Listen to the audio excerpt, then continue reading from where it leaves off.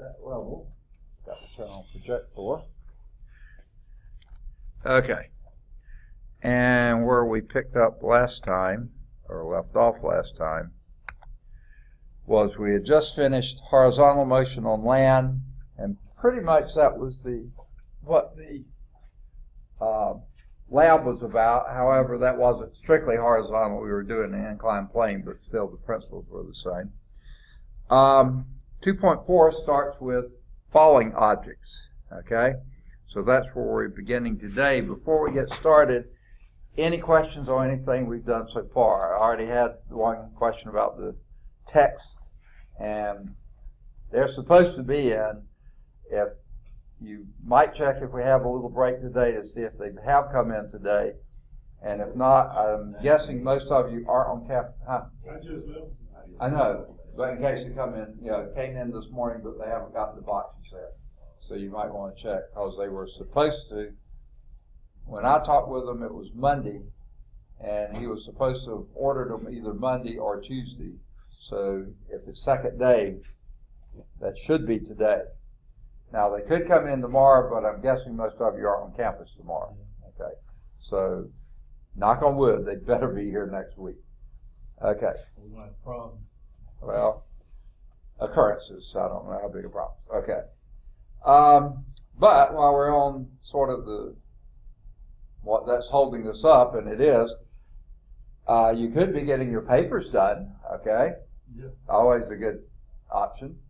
And then 2, I haven't received the first Lab 1 back in, though we had opportunities last time. If you got it ready, I'll take it anytime. We'll, as soon as the books come in and y'all feel ready, we can go on and take test 1. And then the second lab, a few people turned it in last time, but not everyone did. So when you get those ready, I'll take those anytime. Any other questions before we get going? All right, motion. We talked about horizontal motion. Let's talk about, I had one more sort of dumb example of, we were talking about forces, right? And nah,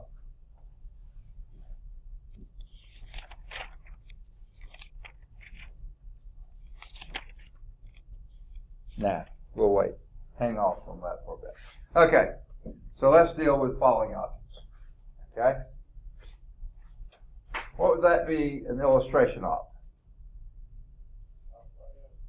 Say again? Okay, yeah, that would be what this thing is going to, your measurements you could take from this would be describing it. You know how they did this? Okay, one camera with the lens open, with the aperture open, in a perfectly black room, okay?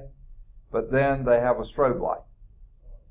So this is what it would be. This is one ball falling, okay? It's not a bunch of balls, it's one ball falling. Somehow they released it from here on some type of signal, and in the first strobe, it seems like it's 1/10 of a second strobe or something about like that.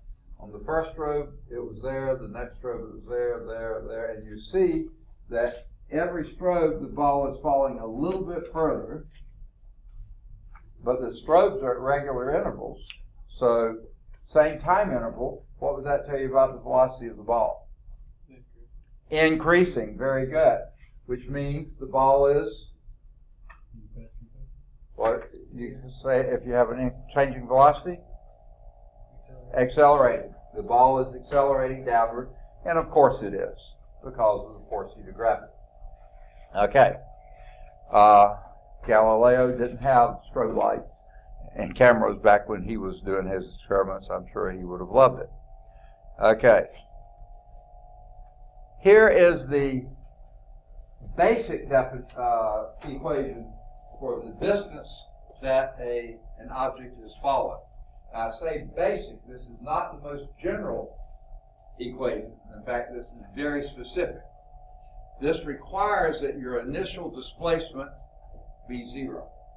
Okay? It can't be 3 feet above the floor or something like that. Initial displacement is 0. Also, your initial velocity is 0. And what does that mean? Initial velocity is 0? Yeah. And you release it from rest. You don't toss it, throw it up or down. The initial velocity is 0. It's released from rest. Okay? And then this is an acceleration, and this is a time squared. Now the units, do they make sense there? What would be your typical unit for acceleration? Meters per second squared. Yeah, meters per second squared, and you multiply it by second squared, you would get meters. Absolutely. Okay. So the units make sense. Now the more generic and all-encompassing formula here would be something like this. Let me get my pen activated. D is equal to D0. That's if you had a displacement other than 0. Okay? D0 plus V0t, that's if you had an initial velocity, then that would be contributing to the distance that you went. And then you would have plus 1/2 AT squared. Okay. Now, what's that? DO, is that what you said? Yeah. Okay, initial or original. Distance original. Okay.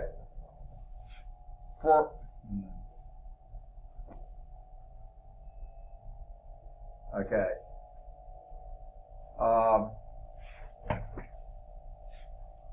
I don't know why, but what if your starting point had been, not your starting point, your 0 from the measurement was here. So you had a meter stick down here. Then your initial position would be something other than 0. Okay? So that's what the D0 does for you. Okay? Or even if the meter stick was here and that was a negative distance here, that's what it would do for you. V0 is an original or initial velocity. And so if you threw the ball down rather than letting it release from rest, it would have a larger contribution there before the acceleration kicks in. Or even if you threw the ball up in the air, and it would have a velocity in this direction against the acceleration. Okay? So that could come into play as well. So if you had an initial displacement or an initial velocity, this is the more generic equation, the more general equation. This is only if the D0 is 0 and the V0 is 0 as well. Okay.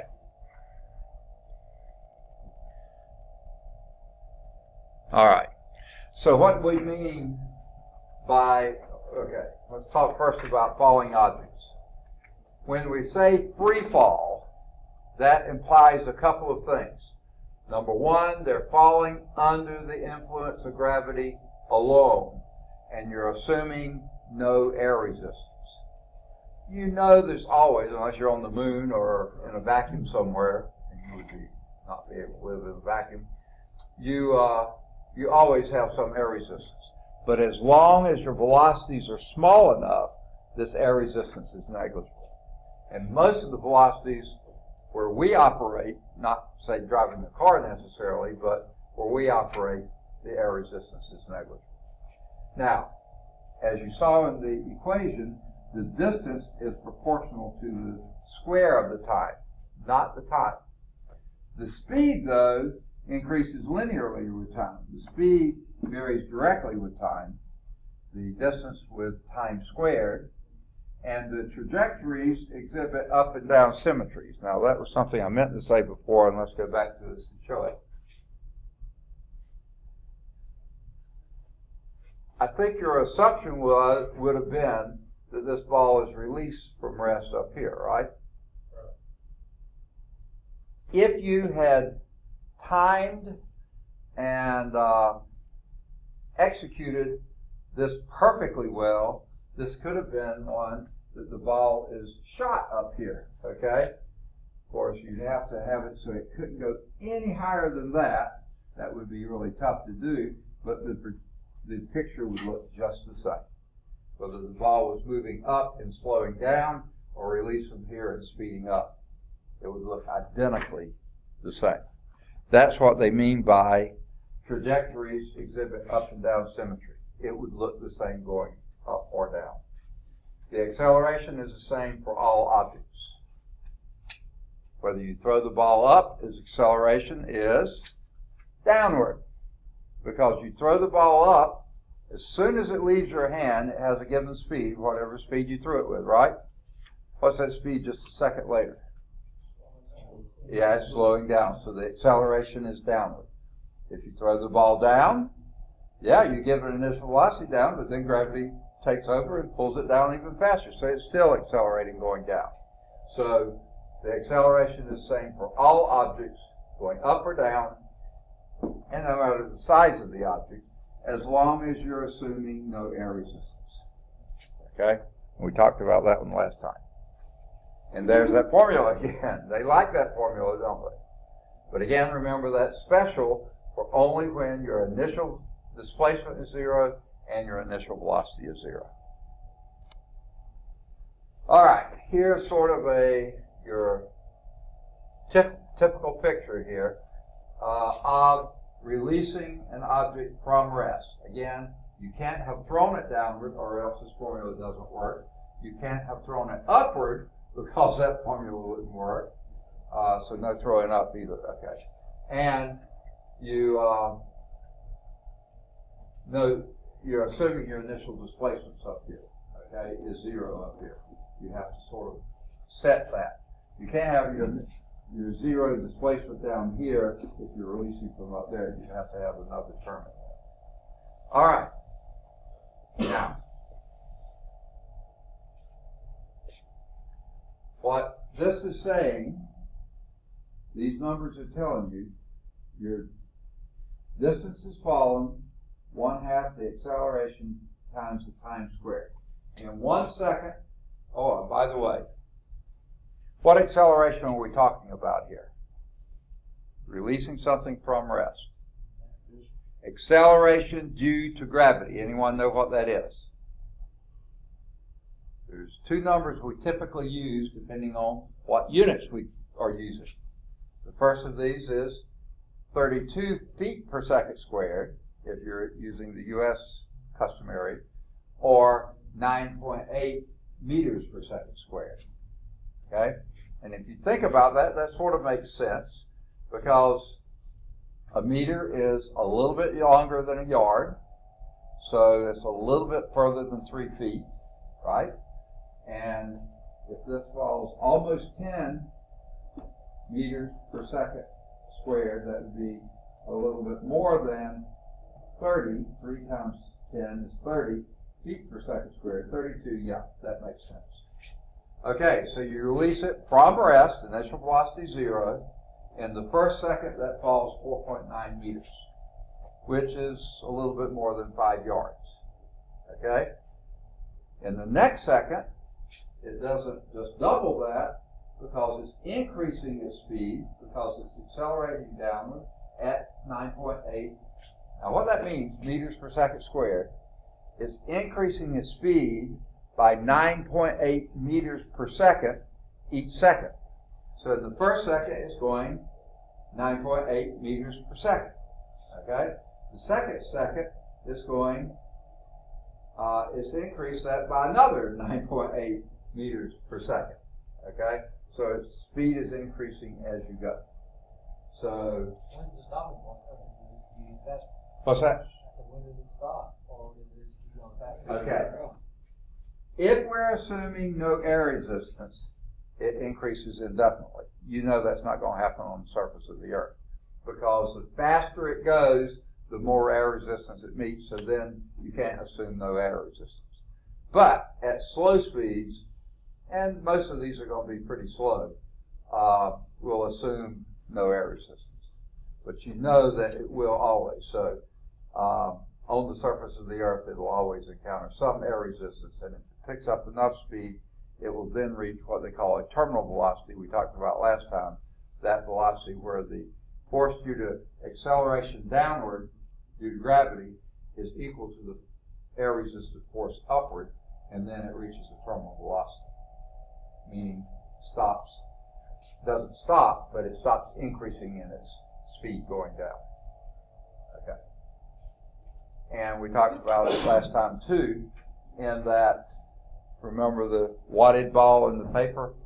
The shape matters a big time on that. It's not just the mass, it's the shape.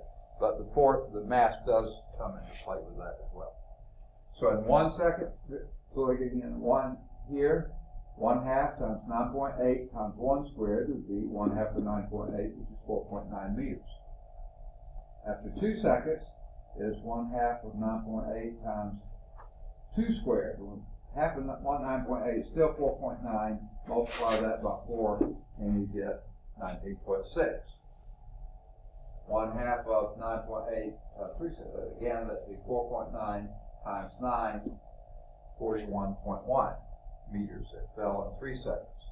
And then 4.9 times 4 squared, 16. 4.9 times 16 is on the order of, it's pretty close to 78.4 meters. It would have fallen in 4 seconds. Now, it doesn't keep increasing indefinitely because it's going to hit the ground at some point. Or, if it's high enough up there, on its way down, its velocity increases so much, then the air resistance comes into play. What's that? Okay, if you released it from high enough, okay, I would say there's a pretty good chance it would burn up. The reason that meteorites burn, or meteors burn as they're entering the Earth's atmosphere, they have a large velocity to begin with, and then the gravity just increases that. So if you released it from rest, I imagine it would, okay, because it's so far up there that you have plenty of time for it to keep increasing in speed until it reaches that terminal velocity. Now, if it was on a parachute, no, it probably wouldn't, because that terminal velocity is so small because of the shape of the parachute that it would never get fast enough for the friction of it to bring it to ignition. Okay. Good question. I hadn't thought of that before, but yeah, probably something there. Okay. Now, that was looking at distances. This was looking at speeds. Now, your formula for speed, V final, and let's see, let's take this back where we got that from. Tell me again what acceleration is.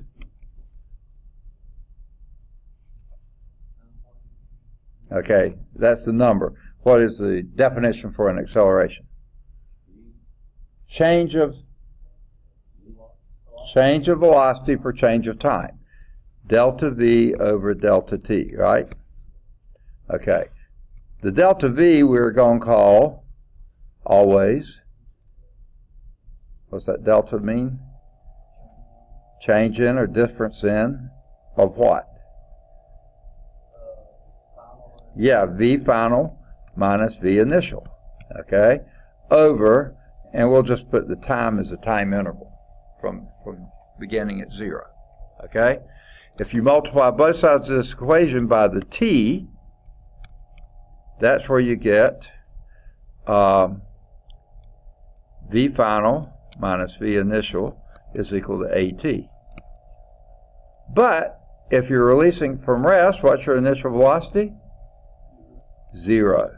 So that's where you get this formula here. V final is equal to acceleration times time. Okay? And this is why, by that formula, the velocity changes directly as the time. Not by the time squared, that was distance, but by directly as the time. That was A times T. Just so if you double the time, you double velocity. Back here, you double the time, you quadruple the distance. Okay? Not doubling, quadrupling, because of the squaring. Okay? Here you double time, you double distance. Half the time, you have the distance. Okay? So, not distance, velocity. Okay? So in 1 second, it would have traveled 9.8 meters per. Its velocity would be 9.8 meters per second. In 2 seconds, it would be 19.6 meters per second. Twice 2 seconds times 9.8. 3 seconds would be 3 times 9.8, just a little less than 30, that would be 29.4. 4 seconds, just a little less than 40, 39.2. So sure enough, your velocity varies linearly with time because it is proportional to the time. The constant of proportionality is your acceleration. Okay.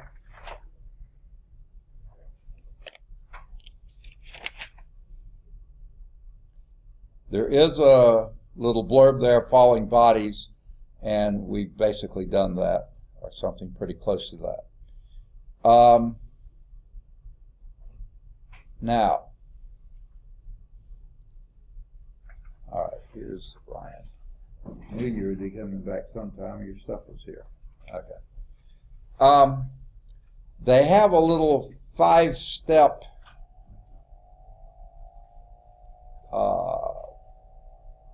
way for coming up with how they came up with that equation that we had before, 1/2 the AT squared. Let me put it this way. This is a good rendition of it. In reality, that's not how you got it, really.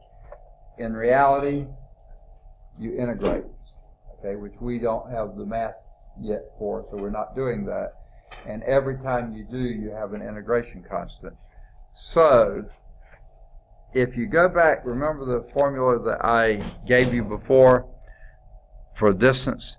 D is equal to D0 plus V0t plus 1/2 AT squared. Just a little note here, okay? I don't know if you realize it, but your time here is to the 0th power, so we're not worrying about it. It's just a constant. Time to the 1st power, the coefficient that goes in front here is a 1. Time to the 2nd power, the coefficient that goes in front here is a 1/2. So, and if you had a 3rd term, the odds are, it wouldn't have to be, but the odds are it would be preceded by or 1/3 or something that's divisible by 3. Their little 5-step program here explains that 1/2 sort of as an average, which is a perfectly good way to talk about it, but it's not really how it comes about. Okay, it's a good way to think about it, I'll put it that way. But it really doesn't come from that, it comes from an integration constant. So that's where the 1/2. And I think as you'll continue in the course, you'll see that just about all of your equations where your variable is squared, you'll have a coefficient of 1/2. And in a few of the places you might see a variable cubed, and most of the time your coefficient will either be a 1/3 or it'll have a 3 as a factor there. Okay? So that's really, it comes from calculus, but you're not required to have calculus here. So the best way the book can describe it is by the average, and that's where you're dividing by 2. So I'll leave that alone. It's not really worth going over to try to rationalize that, because it really is an integration constant. Now, there's also another blurb on page 37 or thereabouts. I know y'all don't have your books yet. And this is talking about a closer look. Have y'all ever watched the Tour de France or any of those bike races? Okay. They usually race in teams, but you know, guess what? NASCAR does the same thing, don't they? Most of the time, you have teams of cars there. I guess occasionally you could have just a single driver racing for himself, but most of the time they're in teams. And what do the teams do for each other? Well, they may try to. They do what? They help each other. How? Well, doing their part. If they're friends and they need something like they wreck, they'll let them borrow a part, or they'll crews will help them out, get a car ready. If the impact gun goes down, somebody down, the team down here, and they can run down there to their teammate and grab an impact gun and then Okay. use it down there. Okay, for sure, yeah. In the pits and stuff like that, it's really good to have that. In the race. In the race itself. Oh, they can draft each other. Ah, what do you mean by that? Well, it's pretty much where you line up like You this right You here. reduce the Switch air out here. gauge. That's it. Yeah, the front car got What that. you're trying to do, and the same thing, you watch it in Tour de France, usually the winner doesn't always lead. Horse racing is just about the same way, just about anything. In fact, if you watch track and field. Now for the sprints, no, you go as fast as you can, try to get there, jump out ahead and stuff like this. But for the long races, you don't want to lead. I can only remember one horse, and I'm sure there may have been others, that just jumped out in front and never quit. That was Secretariat. Y'all wouldn't remember that. Okay.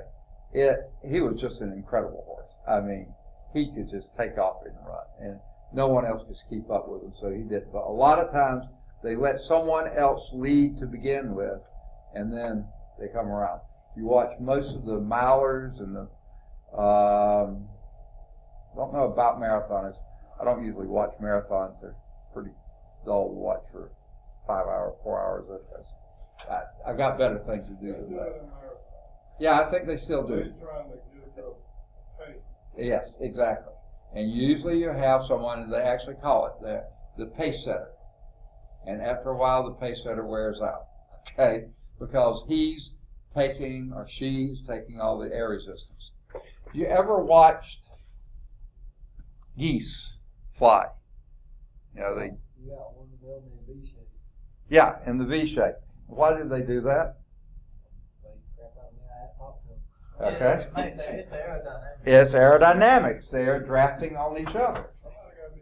Somebody has to be leader. And as they say about in sled, and by the way, someone won the Iditarod just a couple of days ago. That's the big dog sled race. What's that? And that's the Husky race? Yeah, yeah. As they say there, unless you're leading, the view never changes. But never mind. We're not talking about that here. Okay. But when those geese are flying, that lead goose every now and then will peel back and come in the back, and everybody moves upward. And they do that because that lead goose is taking in all of the brunt of the air resistance the others are drafting on him or her, okay, as it goes. So yeah, that happens all over the place. That's what the closer look here, the bicycle racer's edge. Usually whoever jumps out in front to begin with is basically going to set the pace for a while, and usually is not going to be the one who ultimately wins the race. Neither here nor there. But let's do example 2.7.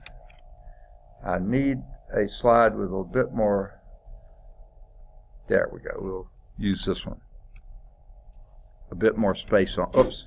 Sorry, that's not what I meant to do. Okay. Now, example 2.7.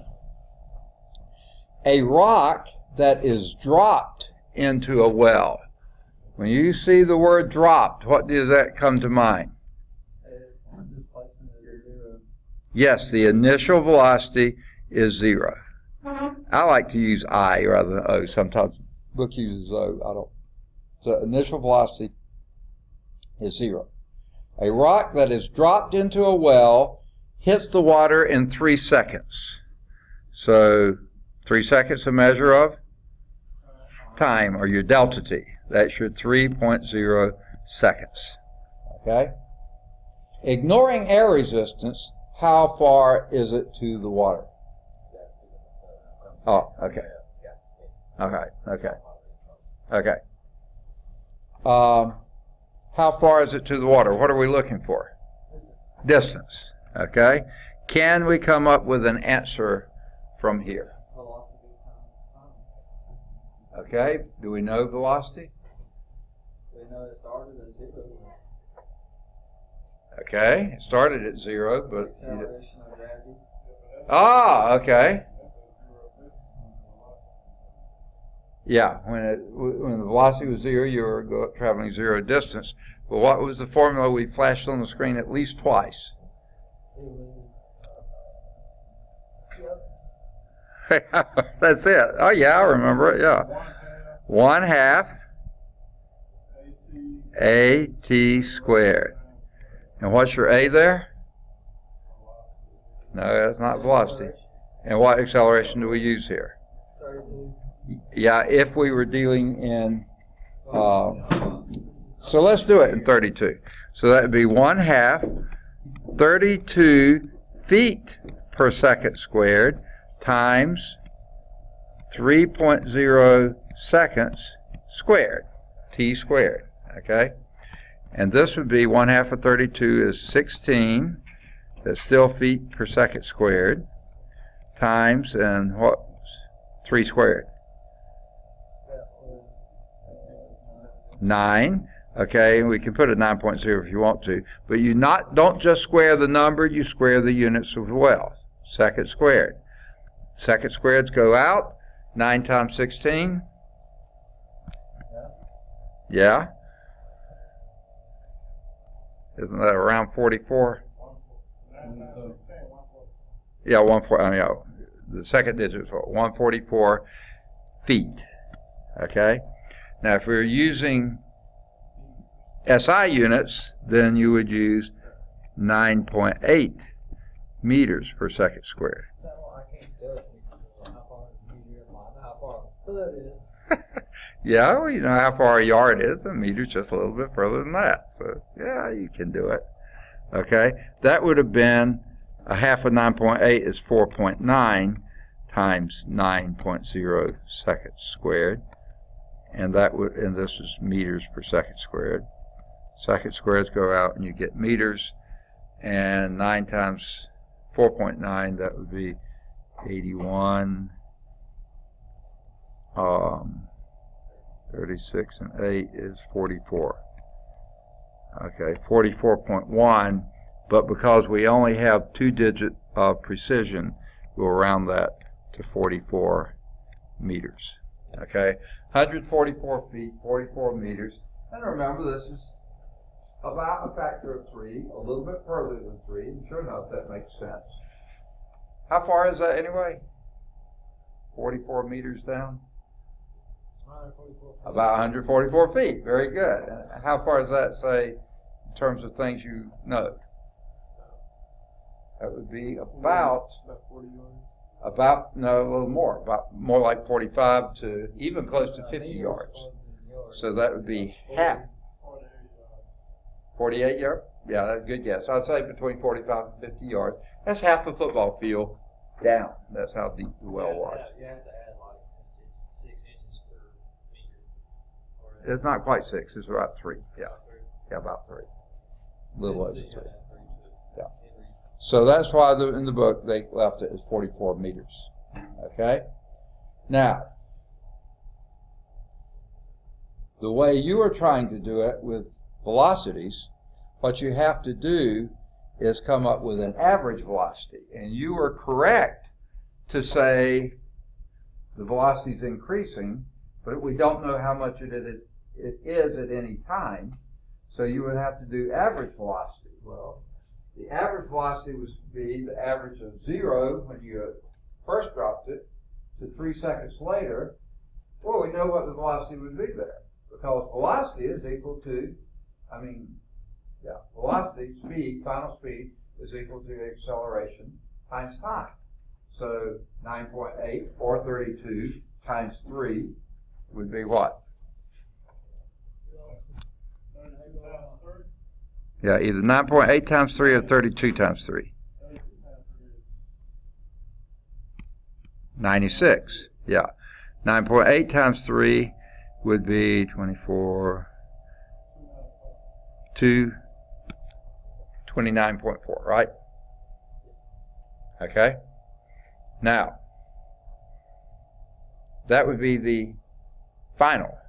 The average would be half of each of those.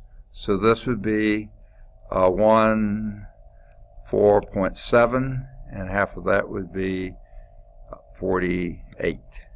Okay? So that would be your average speed, either in meters per second or feet per second. Okay? And then multiply that by the time, 3 seconds. And hopefully you get the same thing. 3 times this. Huh? Hopefully you get the same thing. What you say? You said hopefully you get the same thing? Yeah. 3 times this would be 144. And 3 times this would be 44.1. We rounded to 44. Actually, we shouldn't carry 3 digits there, but it's easy to do.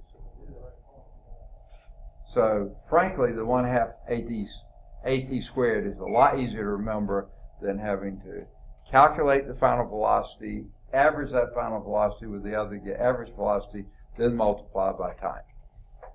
Yeah, you can do it that way, but it's a bit more work, and I'm too lazy for that. Okay. I like the way you think. All right. That weird, huh? Okay. So that's described in solution 2 here. All right. Any questions on falling objects? There's that formula, 1/2 AT squared. Sort of hard to see under all the writing. Okay. All right. Now we move to 2.5, which is compound motion.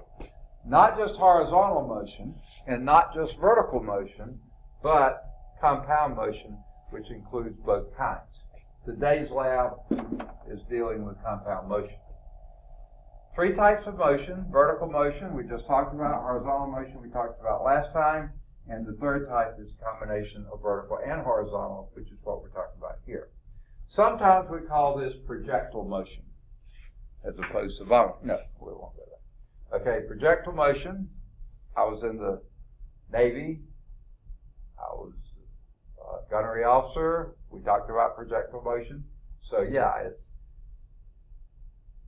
no matter, and weapons, whatever. You don't aim right at something. You have to adjust, because guess what? Wherever you shoot the ball, the bullet, the missile, whatever it is going to be acting under the influence of gravity. It will be falling. Okay? So projectile motion, an object is thrown into the air, not just straight up, but at some angle up.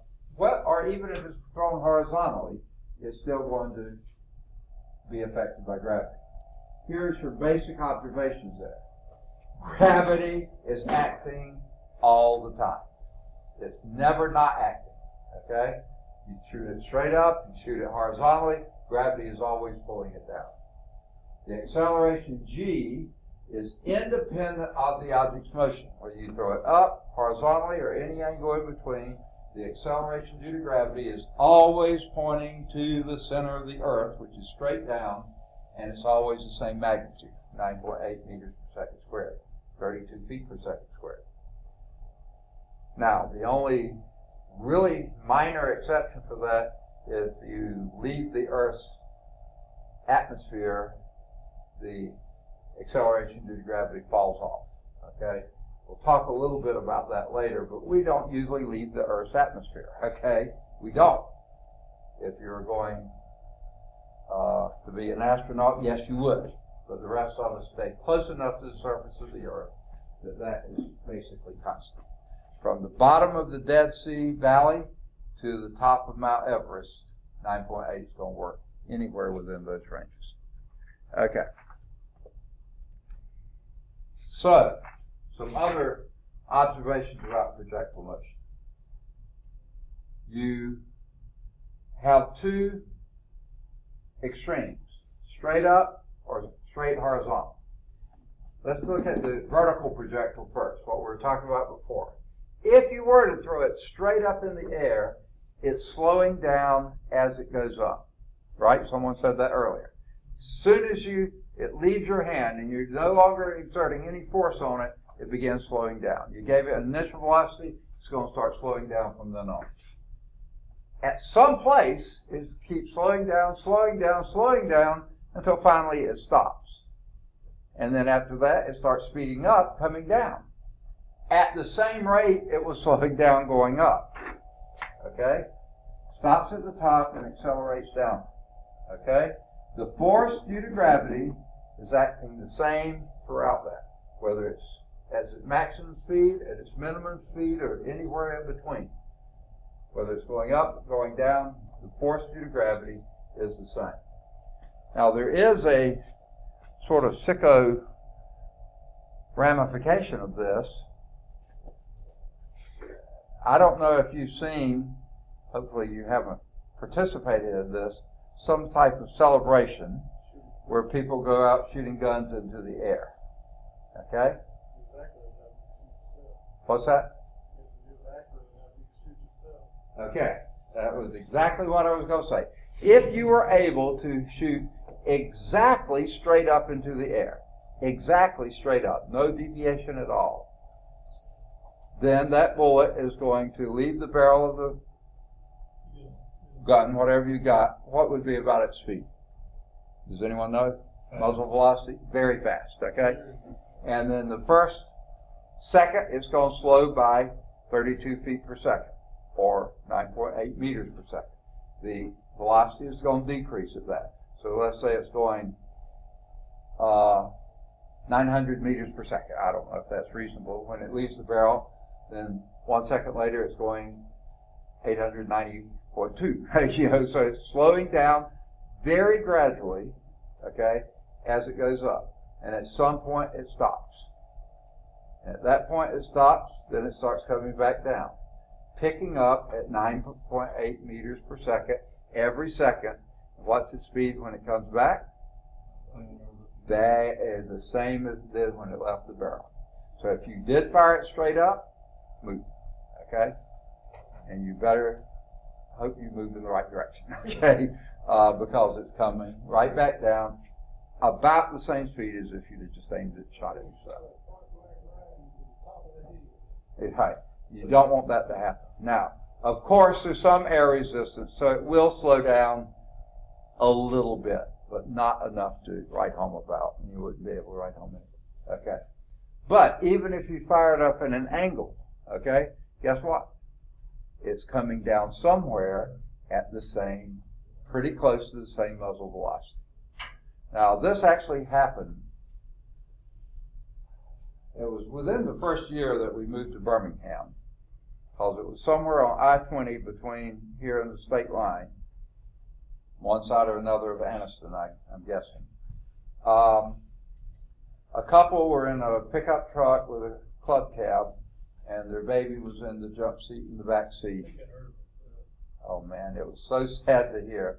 They were coming along, they heard something, but they couldn't tell what it was. They thought it was a car backfiring or something like that. They kept on going. They sort of glanced back. The kid was asleep. Looked like it was asleep. They came on when they stopped for gas or whatever, went to get the kid, and blood everywhere. They couldn't see it from there.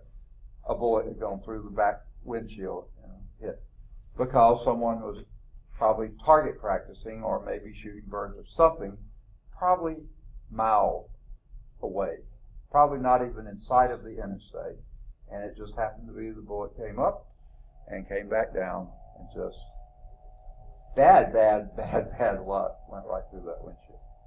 Not intentional or anything else, but still a dead child, you know, so it was pretty sad, okay? So it slows going up, but accelerates back downward, so when it comes back down, it's going the same speed, pretty much close to what it was in muzzle velocity, okay? Now, horizontal projectiles. You fire it perfectly horizontal. Is it going to stay that? No. As it moves, gravity is pulling it to the earth. Now, all this, we're ignoring air resistance on both of these. Okay, that's why we say it's the same speed coming back. It would be a little bit less. But Now, would a rifle or a bullet spinning? yeah, Would it stay Like- longer than? that helps reduce air resistance. The spinning is kind of like a baseball too, you know, except baseball isn't nearly as aerodynamic as a bullet. And the shape of the bullet and the fact that it does have it spinning, it sort of sheds the air rather than just hitting it straight on. You know, it worms its way through the air. With gravity still pull it. Oh yeah, absolutely. Gravity's going to act on that. It'll anyway. just go Yeah. farther. Probably will go a little, yeah, I mean, the same kind of principle. A rifle shoots a lot further than a shotgun because a shotgun just blows it out there, but the rifling, has that spinning and much more aerodynamic. But even if you fire it, or these quarterbacks that try to throw the football, what do they call it, clothesline, right at the receiver, receivers almost always having to duck down and get it. They always have to put a little bit of arc on it because it's going to be going downward, as it is always following the curved path. Okay? Sort of why the pitcher's mound is raised. It's a mound there. So you can throw just about horizontally, always it's going to be traveling the downward path. Okay? So, this is the one I think you mentioned earlier. You can do it with bullets, but they're hard to trace those. But you can do it with arrows too. If the gal here is shooting perfectly horizontally, and the very moment she releases that, the guy who's holding the arrow drops it. Those two arrows will hit the ground at the same time. Certainly hers will go much further, but they'll hit the ground at the same time. Because the only thing that's pulling the arrow down is gravity. Okay? Doesn't matter if she shot it this way. All that does is give an initial velocity in this direction. That horizontal component velocity doesn't change. But the vertical component does because gravity is increasing that on its way down. Here, vertical component is increasing on its way down, following the same, not the same path, but they'll hit at the same time. Okay. Strange but true. Okay. Vertical motions occur in parallel. The arrow that she shot has a horizontal component. That doesn't change. Gravity doesn't do that.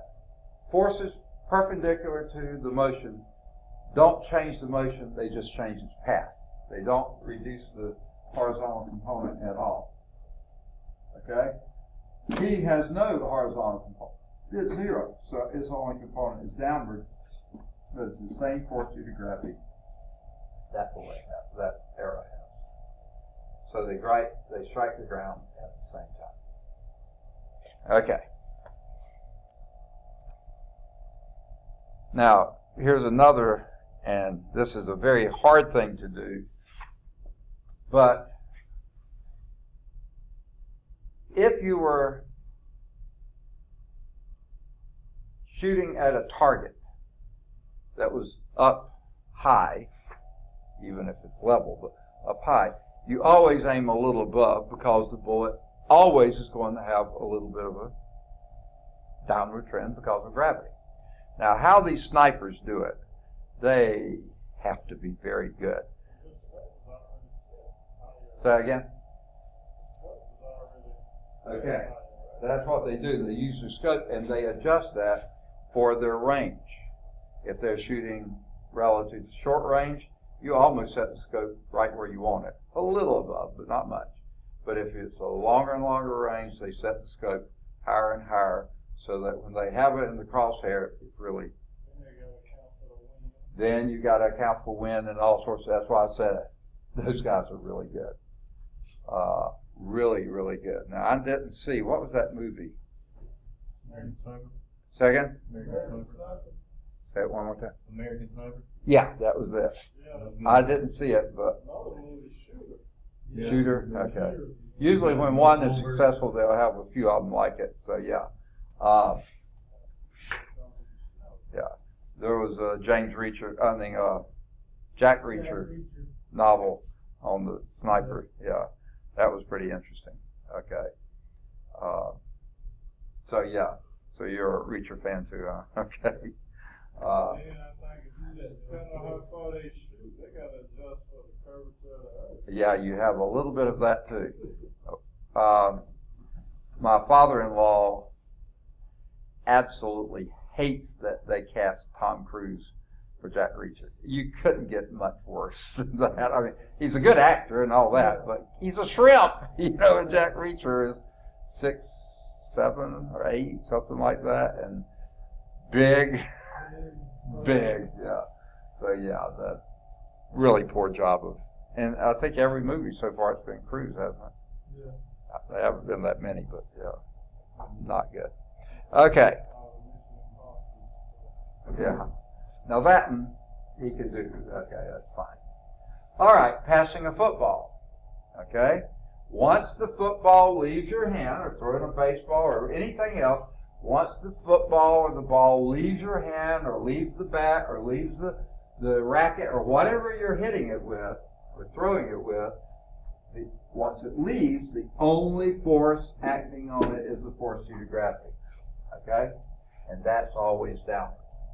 The vertical velocity is always, if you have initial velocity up, that component up starts decreasing the moment it leaves. At some point it reaches the max, and then it starts increasing, going down, always in the same direction, downward, once it passes the top. The horizontal motion is uniform. No matter where you shoot here, whatever the component of velocity in the horizontal, it's the same all along the path. Okay? Everywhere the horizontal stays the same. Now, what if you, you roll a ball? Okay. The time it leaves your hand, that speed is the fastest, right? Fastest it'll ever have, right. As long as the alley isn't tilting downhill, which it better not be. Okay, yeah, that's the maximum velocity. And because they have that floor just as slick as they can have it, and the ball is just as round, I think, as they can make it, it's not going to lose a lot. But you hear it, so you know there's some friction. Okay? So yeah, but that's the maximum velocity you have. We'll talk about that more when we get to the energy chapter too. That's an excellent example of that. Now, the combination of these two, a constant vertical acceleration down and a constant horizontal speed, that produces a motion called parabola. Every shot you take with whatever you're shooting with, basketball, hitting a golf ball, hitting a tennis ball, they're all following parabolic paths. Now, for very short distance, you don't notice that, okay? Don't notice it at all, but you are following. Yeah, if you were shooting a missile and Yeah. a rocket in the back there. Okay, now that's something different, because if there is a rocket out the back of it, then it's always accelerating at least until it runs out of fuel. And when it runs out of fuel, then it follows the parabolic path. Yeah. That's a different story because there is a force from the rocket, okay? But once a ball that has no means of propelling itself, no, that's going to follow parabolic path, always. Pardon me? Shooting fireworks would be, it would have maximum acceleration until it run out of. Yeah, right, exactly. You would, yeah, it would have an acceleration until it runs out of the fuel, and then it's parabolic path after that. Yeah. Just, I mean, same thing here. The ball's not in a parabolic path as long as he's, throwing it. But the second it leaves his hand, then it's parabolic path after that. Now, same thing you said about bullets, though, the spin. Those quarterbacks can throw those nice tight spirals, that ball will travel further, because if the ball is wobbling or turning over, the air resistance is much worse on that. There was a quarterback for the Redskins, probably well before y'all were born, followed Sonny Jurgensen. I can't remember his name. No, before him.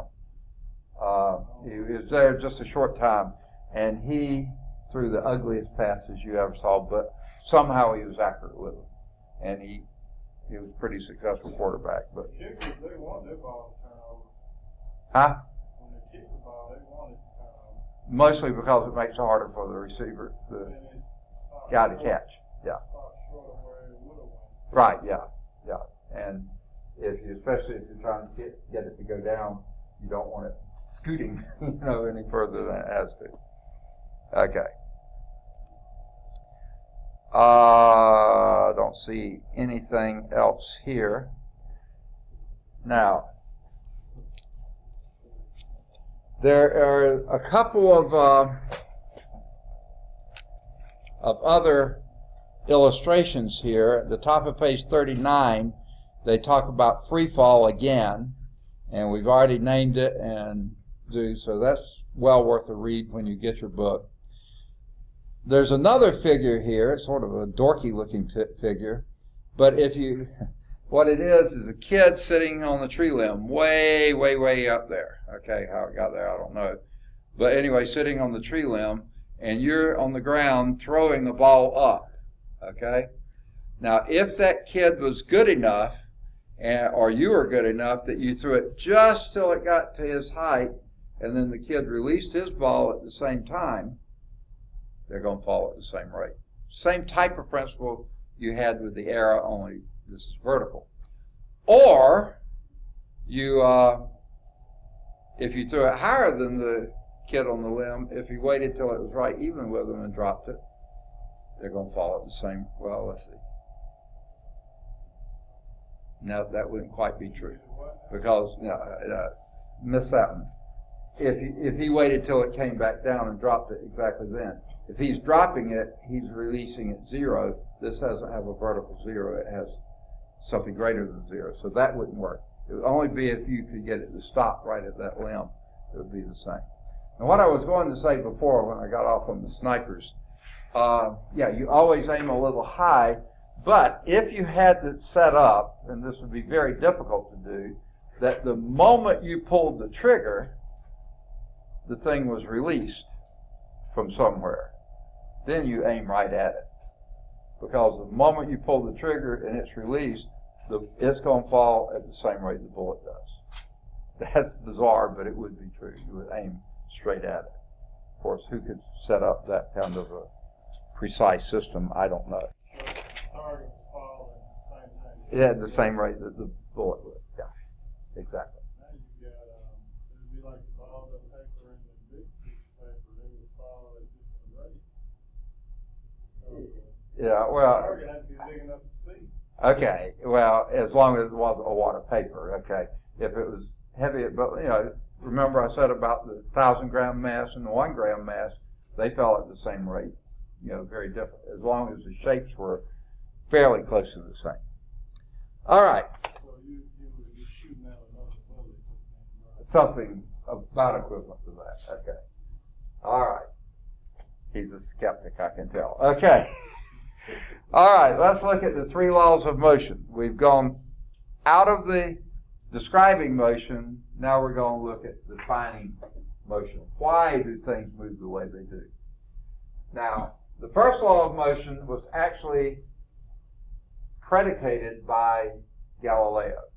He basically had done the first part. But Newton took what Galileo did, refined it somewhat, detailed it some, and added 2 more parts to it.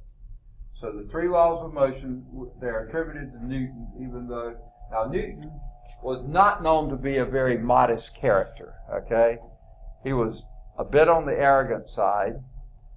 He was not an easy person to get along with. He had a reputation of being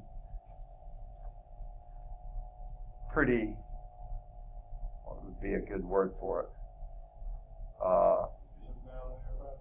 Kind of that, but he also just didn't get along with people well. Now, they said it probably was from his, the psychoanalyst who gotten involved with it. He was a, maybe not that bad. Okay.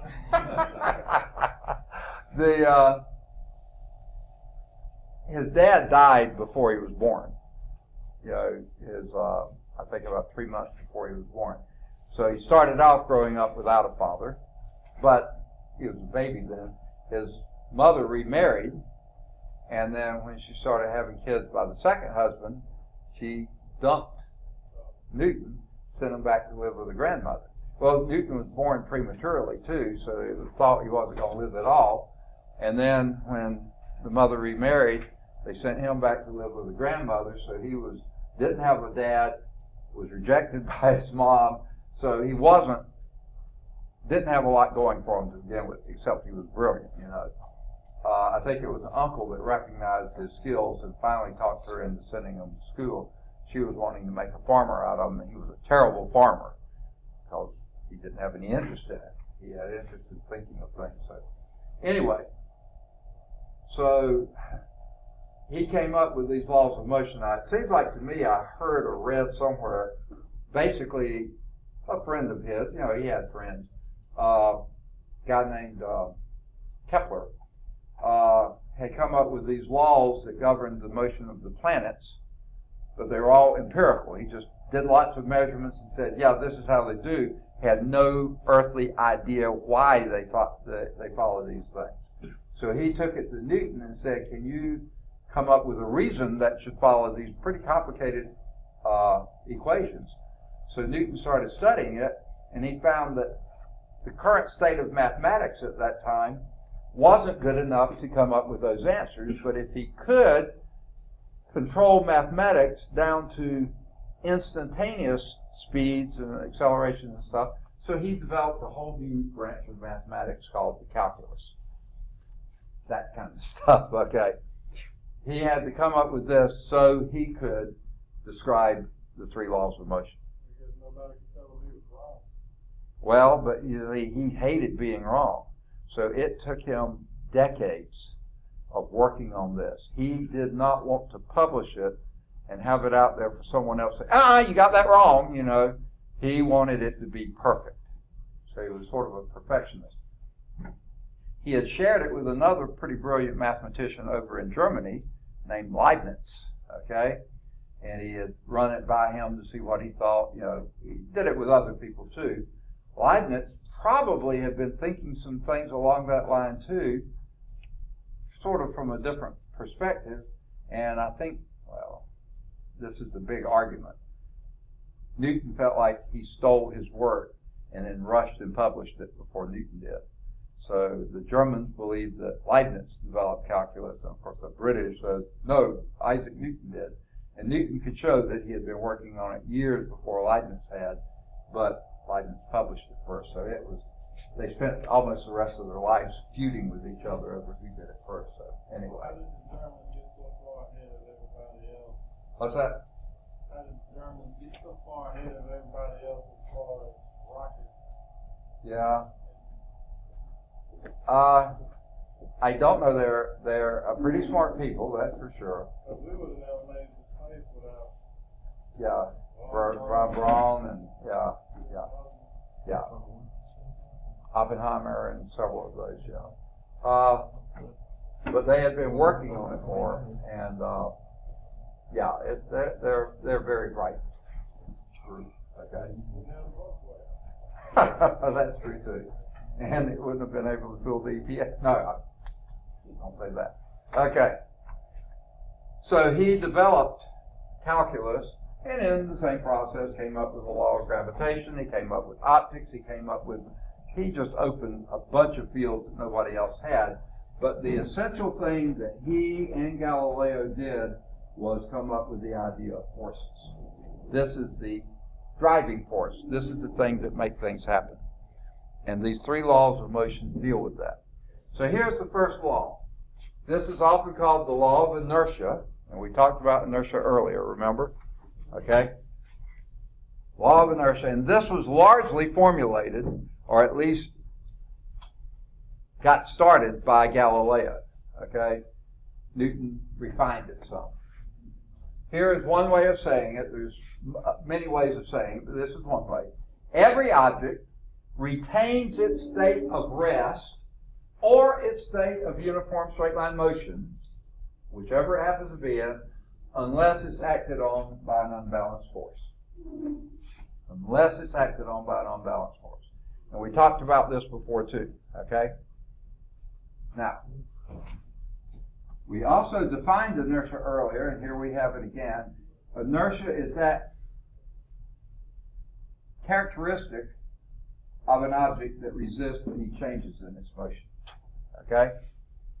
So not moving, it wants to stay not It wants to stay not moving. If it is moving, it doesn't want to change its motion.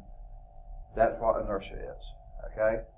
And inertia is largely, strongly correlated to the mass of the object.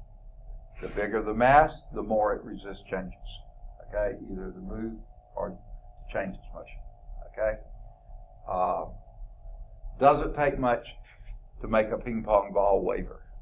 Blow on it, and then that's going to change it. Bowling balls, once you throw it, its path is pretty much determined, right? Now, you can have spin and other things in it too, but anyway. So that's what the law of inertia is. Any object retains its state of rest or state of motion, uniform straight line motion, unless it's acted on by an unbalanced force.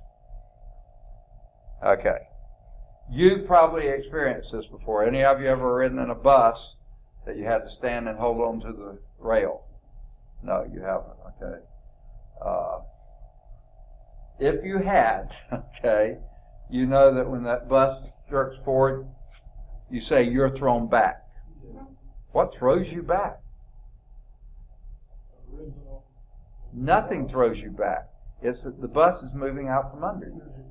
Your Your inertia is trying to keep you right where it is. The bus moves forward, and you feel like you're thrown back. Okay? Or slam on brakes, and you're thrown forward. No, you're not. You just keep trying to keep your state of motion while the vehicle underneath you is stopping. And you've probably experienced this in a car before.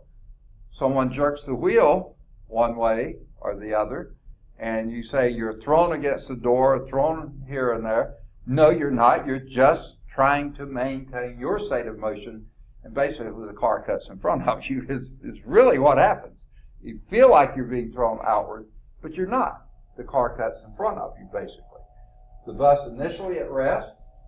When it takes off, the force is this way. The person tends to stay where he is and moves backwards. At least in airport shuttles, you've been on those, haven't you, that you maybe had to stand, whatever. Okay. What's that? Yeah, that is exactly why we wear seatbelts.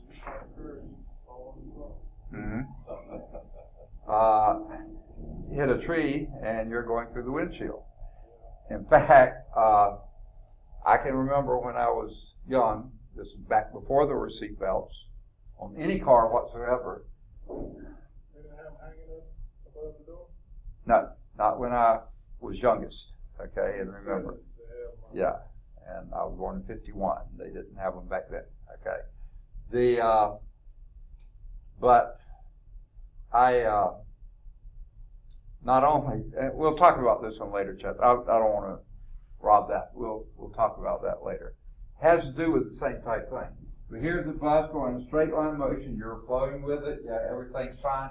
Suddenly the bus turns and you're thrown. You feel like you're thrown outward. You're not. The bus actually cuts and pushes into you. But you feel like you're thrown outward. We call that sense of being thrown outward. People call it centrifugal force, but it's really not a force. It's centripetal force.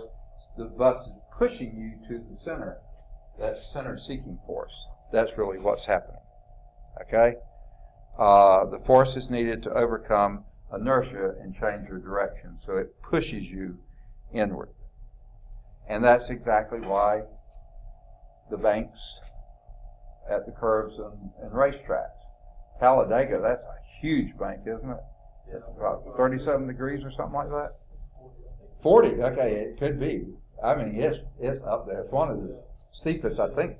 Yeah, it's the steepest one they have in asphalt. Yeah, and I mean, the reason is something has to push the cars toward the center of the track at the speeds they're doing, and it's they use the bank to push that inward.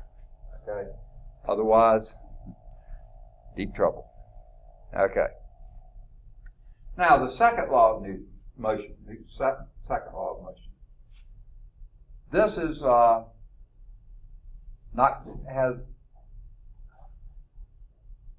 first we call the law of inertia because that's what you're dealing with largely there.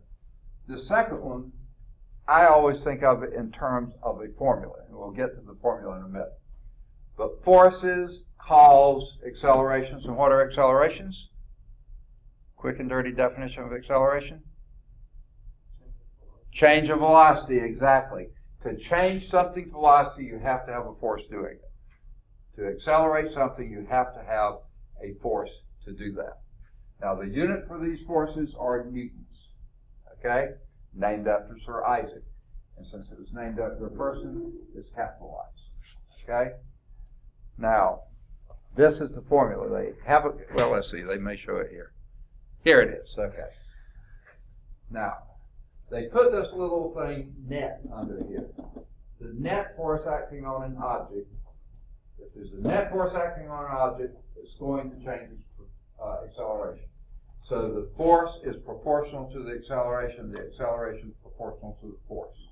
To change it from a proportionality to an equality, an equation, the constant of proportionality is the mass of the object.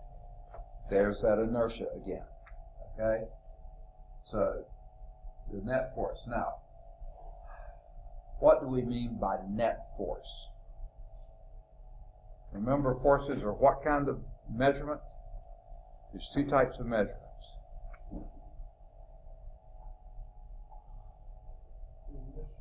Say again? One is talking about magnitude only, and the other is talking about magnitude with a, remember the pine trees? The, or some other dumb examples I gave.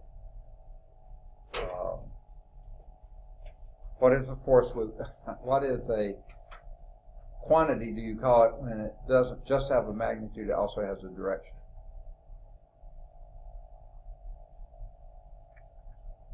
A vector, exactly, okay. Force is a vector quantity. Acceleration is a vector quantity. Mass, though, is a scalar quantity. That's your constant of proportionality, okay?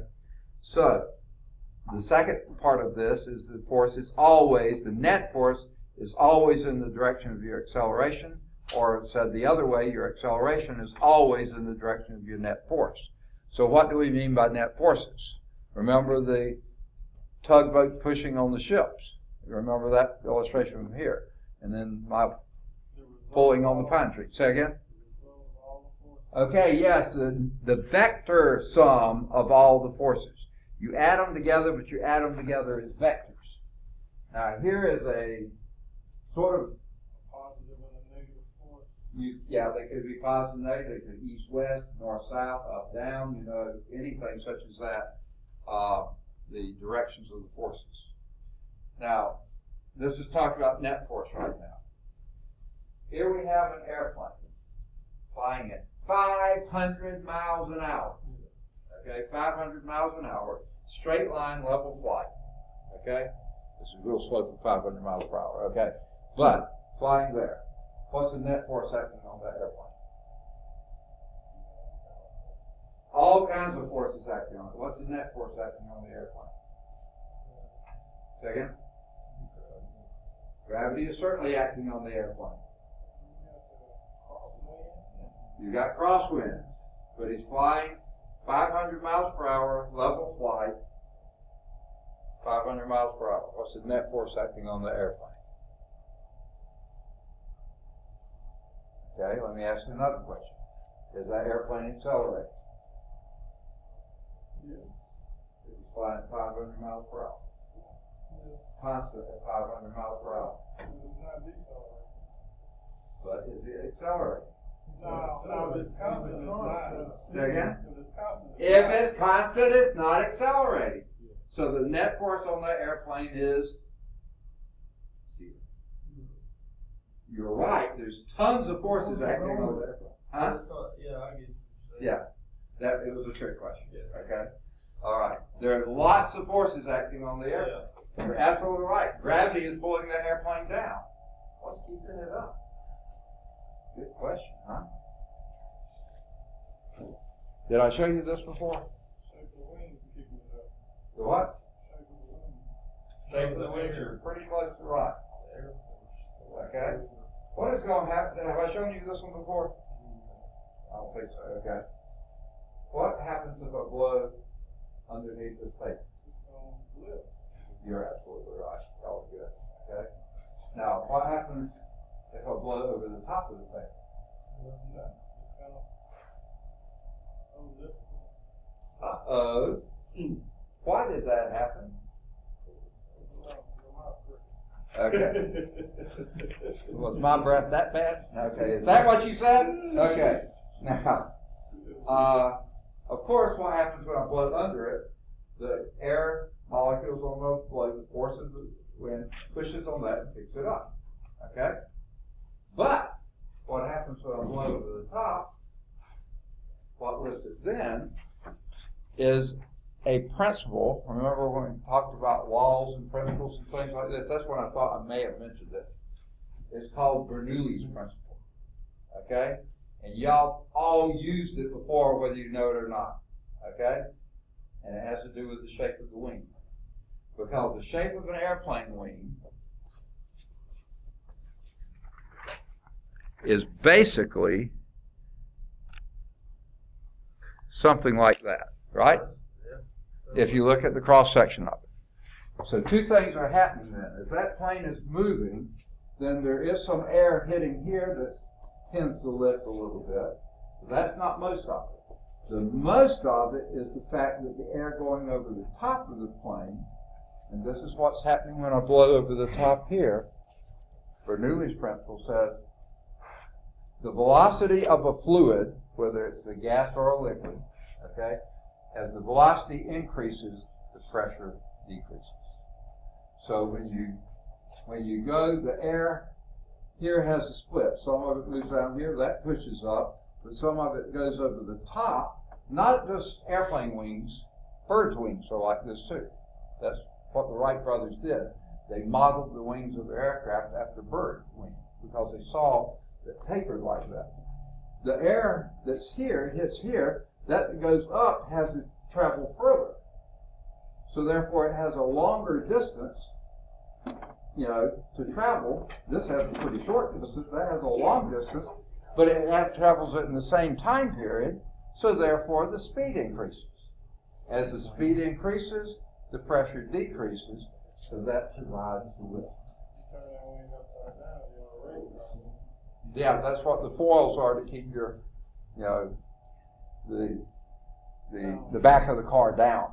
Yeah, they basically do the reverse of that to try to push down on that, right? And at one time, passenger cars had those on them.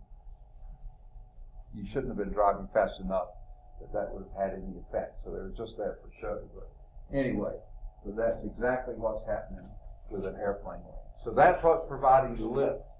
Notice that airplane takes off down the runway. Why does it take such a long runway for it to take off?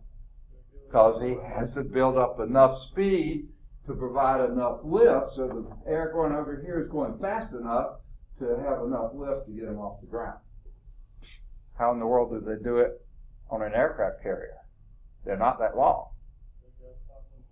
Yes, they have a catapult that throws the aircraft off the deck at a really high rate of speed, and they have the engines, afterburners, and everything else. But even then, when they leave the deck, they dip. Hopefully not deep enough to get to the water, and then take on off as they pick up more speed. They land with the plane is at full throttle when it's coming in right as it hits, in case it don't catch. And what? In case the hook don't grab them. Oh, yeah, you mean on an aircraft carrier. Okay, I thought you meant on a, they. If you shut the engine down and you talking about landing and the plane don't catch it, you just fall off. Yeah, yeah. They got to be ready to. Yeah, if that doesn't catch it, yeah. Were you in the Navy? No. Oh, okay. Discovery time. Discovery time, okay. Yeah. Okay. Military time. Right. Okay, so that's beginning to be the second law of motion. So let's look at this formula. Force is equal to mass times acceleration. What were the units for mass? We've talked about them, haven't we? SI system? Unit for mass. Okay, gram is a unit for mass in the metric system, and it is in the other. But the SI system, they used the bigger unit, which is has gram in the name. Kilogram. Kilograms. On the street, they call them kilos, but we won't go there. Okay, now, no, you don't know about that, do you? Okay. You always a teacher? Huh? Was I on the street? I didn't want you always a teacher. Oh.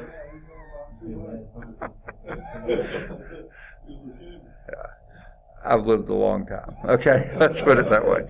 Okay, what's your basic unit for acceleration in the SI system? You did it in lab. Except you didn't use the SI. Okay, but SI units. Huh? No, that's U.S. customary. And that's speed. Meters. Nah, that's speed. Acceleration is? And you're the one hyping, huh? Per second squared, you got it. A kilogram meter per second squared, that's what a Newton is. We talk about forces as being Newtons, capitalized because it's named after Sir Isaac, but gram wasn't named after anybody. Meters weren't named after anyone. Seconds weren't named after anyone. Those are lowercase. But a Newton is a kilogram meter per second squared. Okay? All right. And the proportionality constant there. So the greater the force, that means you have a greater acceleration. Or the greater acceleration, that means you have a greater force. Okay? So I guess I sort of left you hanging with the aircraft there, literally. Okay? When you're flying along there at level speed, at level flight, constant speed, not turning one way or another, constant speed 500 miles per hour, the net force is zero because you're not accelerating. Okay? Now, sure, gravity is pulling downward, what's pulling upward is a lift, or Newton's thing. Okay?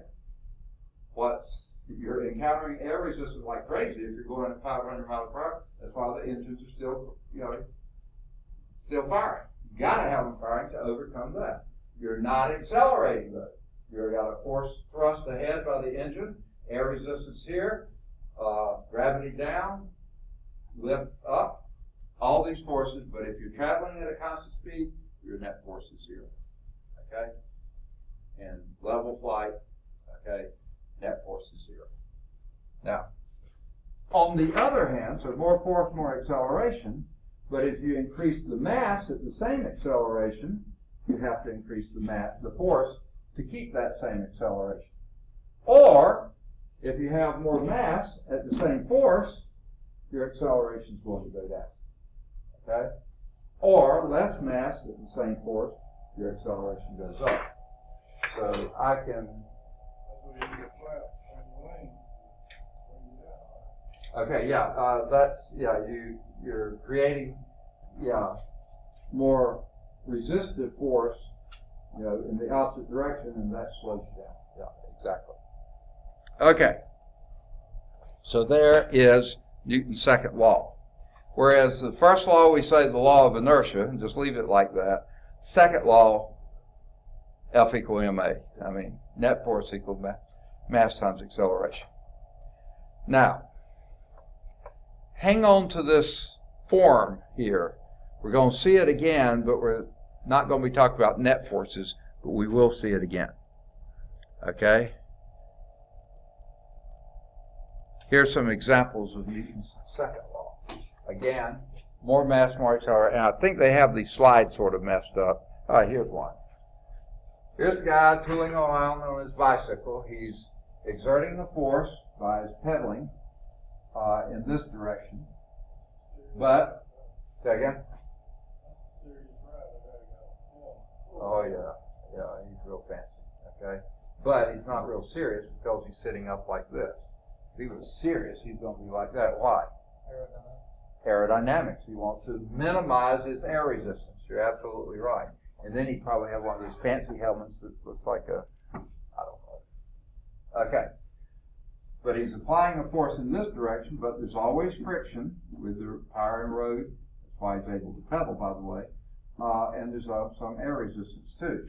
Now, as long as he's going along at a constant speed, that means even though he's applying the force this way, there's resistive force here and there. These are unbalanced forces, but if those exactly add to this one, he's zero net force. Second? Until you try to go up a hill, okay? Because then you also have gravity pulling down, so you have to pedal harder to overcome that, okay? Now, zero net force. Does that mean he's stopped? Why not?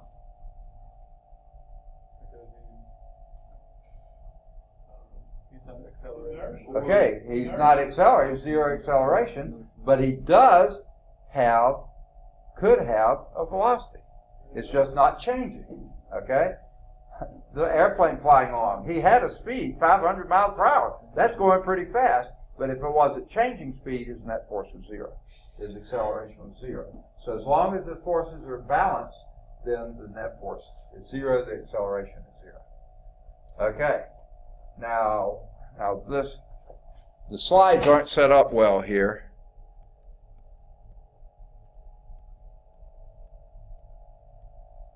Okay, I don't think it's going to show up at all. Nah. It was supposed to be in here, but it shows in your book. Okay? I think it shows in your book. Okay, wait, I forgot. Yes, exactly. Hold on just a second. I missed a figure here. A moving airplane, when you feel forces in many directions, when the plane changes its motion, you cannot help but notice that the forces involved, there is a change in motion. So guess what? What gives us the thrills and the sense of moving is not the speed you're going. It's the acceleration you're going. If you're going at a constant speed, not a lot of thrill there at all. In fact, unless you have vibrations or can look at something, you can hardly tell you're moving. It's only an acceleration. What is it that's fun about roller coasters? Nothing. Adrenaline. Huh? Adrenaline. Yeah, okay, and the reason is you're accelerating almost constantly there. Either increasing speed, decreasing, changing direction, those are all accelerations, okay? Many of them puke-inducing acceleration, but yeah, we won't go there. Okay, there is a first law experiment, and I meant to say this one back when we were doing it. I don't have a pickup anymore, but I had one for several years, many years, and one time I was taking my lawnmower to get it serviced because it was leaking fuel and I didn't have the tools or probably even the skills really to be able to repair that. So I took it to get it repaired and thought I had it chocked pretty well in the back of the pickup, but not, okay? No, it didn't start a fire, but every time I turned, boom, boom, you know, because its inertia tried to keep it from turning, or sped up or slowed down, scoot, scoot, you know, one way or another. And I've been in the back of a pickup when my brother was driving, and it was the same time of experience. I mean, no, I'm just kidding. Kind of. Okay. So anyway, you have those. And by the way, on Bernoulli's, have you ever had, say, a piece of plywood in the back of your pickup that you didn't secure, and you start batting down the highway, and then you happen to notice it's lifting out of your bed? What is causing that? Okay, the lift, Bernoulli's force. A lot of people say, oh, the wind's getting under it and picking it up. That's not really, huh? The speed of the air across the top is greater than the air underneath it, and your pressure differential, there it lifts up. So you better tie things down. But in your book, and this is where the slides messed up, if he's going along here fine, but say he's on a bicycle built for two, but doesn't have any second on there, then fine. Force, net force, blah, blah. But what if Notice the gal, if you don't, only one of you has a book, the gal is sitting behind them on the second seat. And let's just say, she doesn't want to say this, but she's the same mass he is. Probably not, but let's just say that. But she, notice her feet, they're not on the pedals. So she's not contributing to the force. What has happened to the acceleration? If he's exerting the same force, it's reduced because it doubled the mass without changing the force, so the acceleration decreased. Like a paddle boat, you said? Yeah. I've been there, done that, yeah. Right. You'll know it. You absolutely will. Okay. You've taken my wife out on the paddle boat too? No, I didn't say that. Okay. All right. So, this basically Newton's second law of motion. The acceleration of an object is directly proportional to the net force acting on it, inversely proportional to the mass of the object. That's what it gets down to, those proportionalities. Now, what we're going to do now, I need to get here's one. Let's do example 2.8. A 60 kilogram bicycle, what's that a measure of?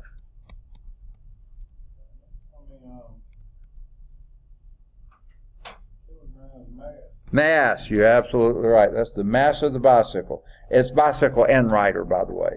60 kilogram bicycle. You don't want any bicycles that are 60 kilograms. Way too massive. Okay. Accelerate, and rider, accelerate at, so the acceleration is 0.5 meters per second squared. They're accelerating.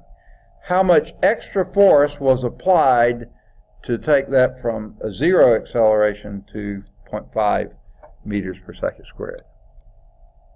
How much force? So you're looking for net force. And what is your net force? Remember that formula. Okay, mass times acceleration. Net force is mass times acceleration. So that was 60 kilograms times 0.5 meters per second squared. And that would be what? Pretty easy. 30 what? Kilogram meter per second squared. And what's another unit for that? 30 newtons, absolutely. All right, and that's what they got. Example 2.9. So let's erase these. I don't think we'll need that anymore. Okay, what is the acceleration? This time we're looking for acceleration. Yes, you certainly can. How would you do your triangle there? Okay, net force on the top, mass and acceleration on the bottom. You got it. Okay?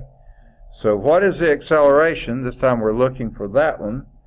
Of a 20 kilogram cart. What's a 20 kilogram cart? What does that measure? That's the mass of the cart.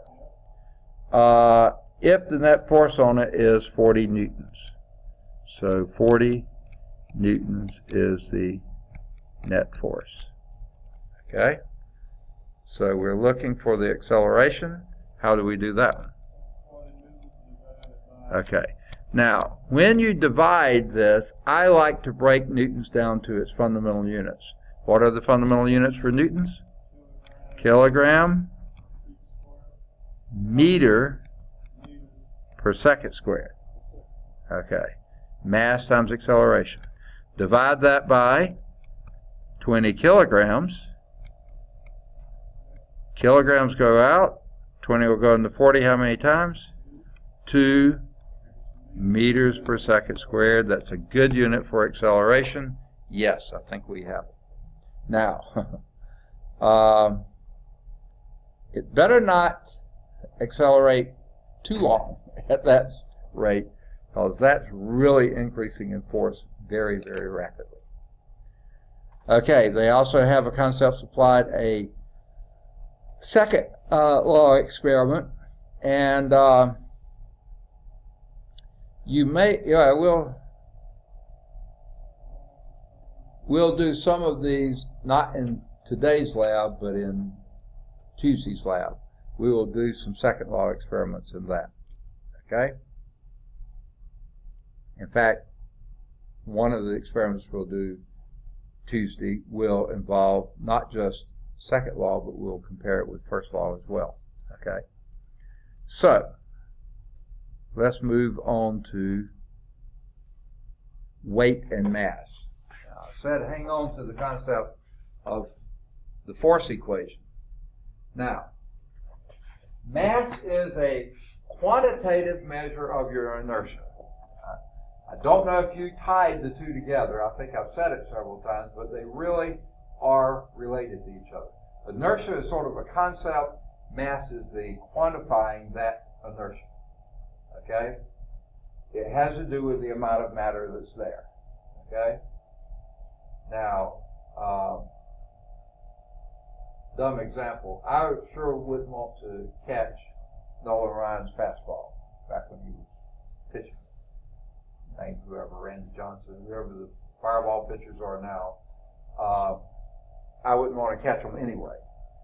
But if you can imagine them throwing a bowling ball that fast, I'm not even going to get back there, okay?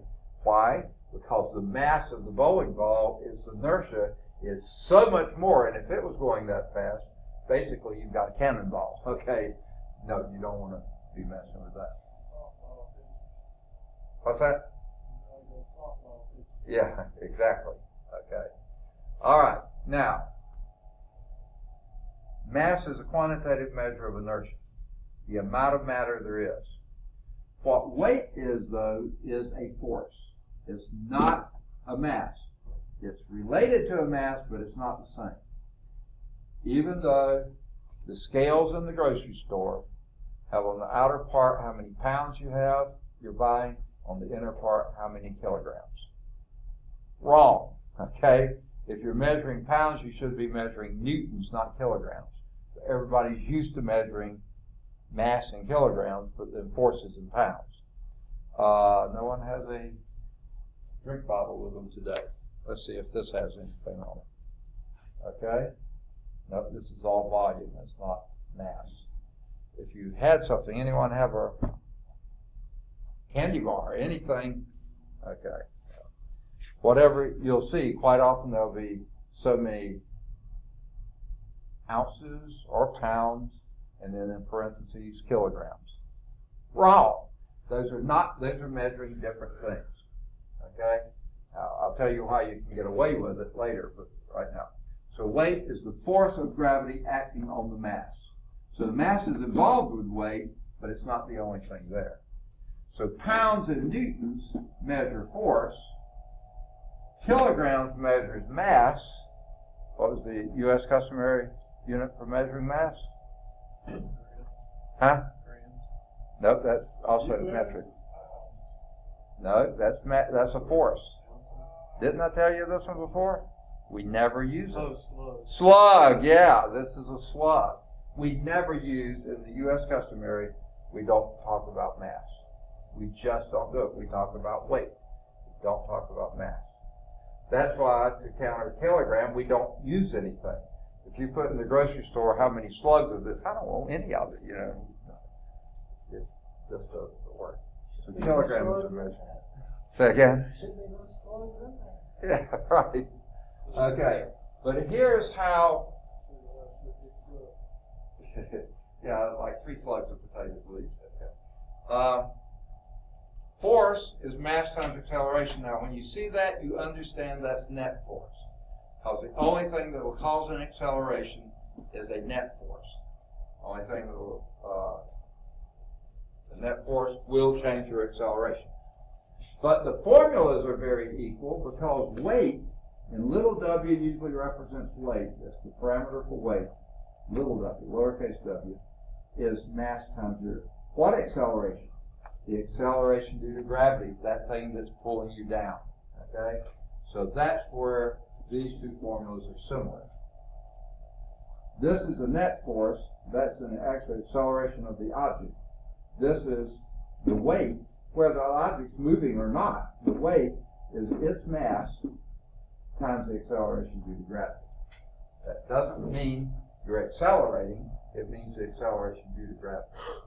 And that acceleration due to gravity, as we've already said, is 9.8 meters per second squared in the SI system. U.S. customary would be 32 feet per second squared. Okay, so this should help you remember the weight formula. Weight is always mg. Always, because the only thing that gives something weight is its acceleration due to gravity. All right. Before we move to that, though, we have another couple of examples.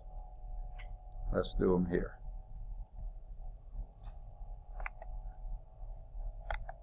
Okay.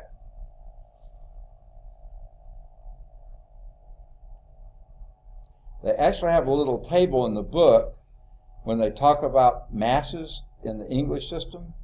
They don't use the word slug there either. What unit they use? Pound per foot per second.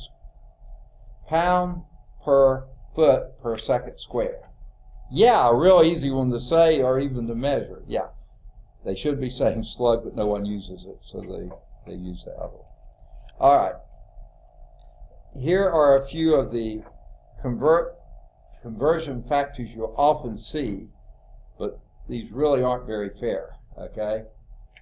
I've already given you 32 feet per second squared is about the same as 9.8 meters per second squared. We've already talked about that one.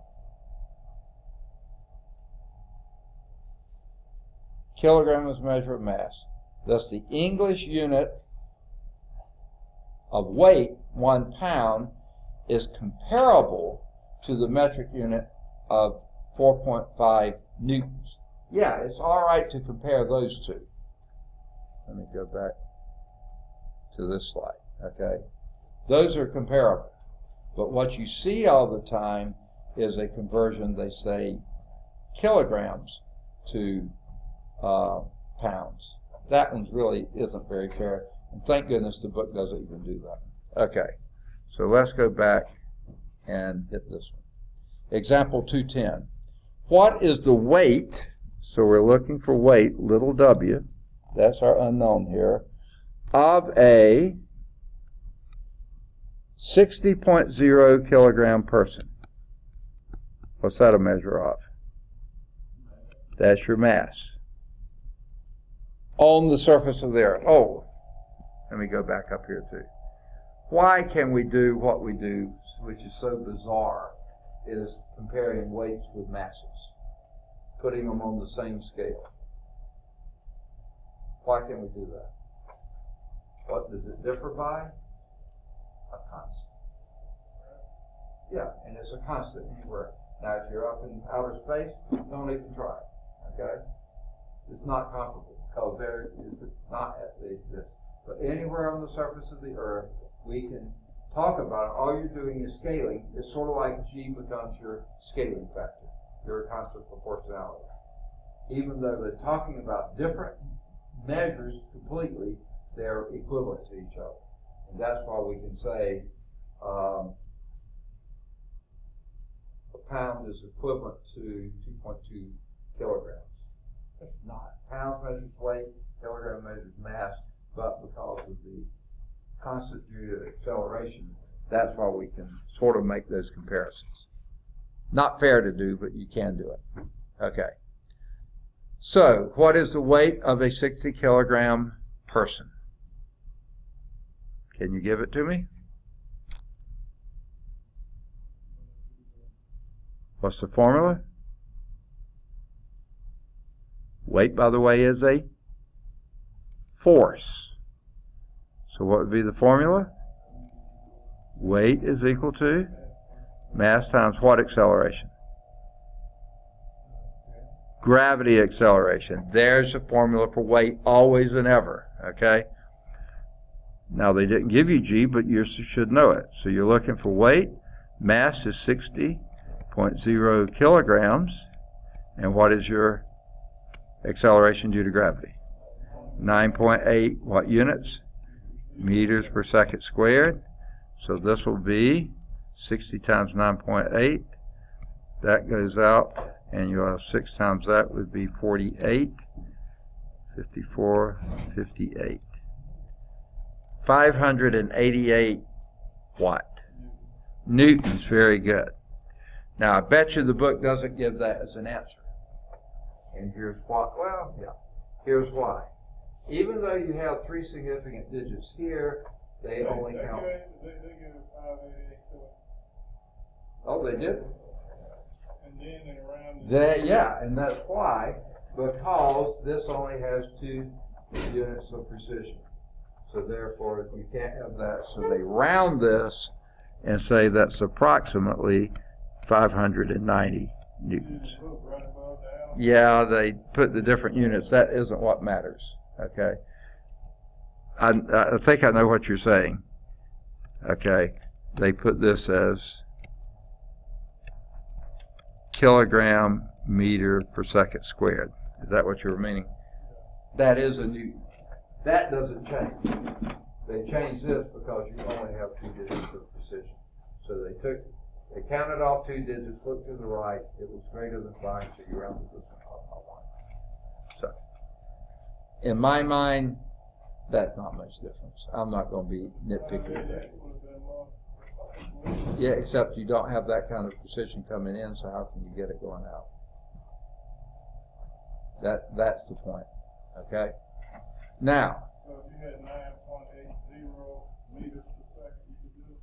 yes, or 9.81, sometimes you'll see that written too. To 2 digits, it's 9.8. Yeah. Now, example 2.11. Same 60 kilogram person. Okay? But he only weighs 100 newtons, so his weight is 100 newtons.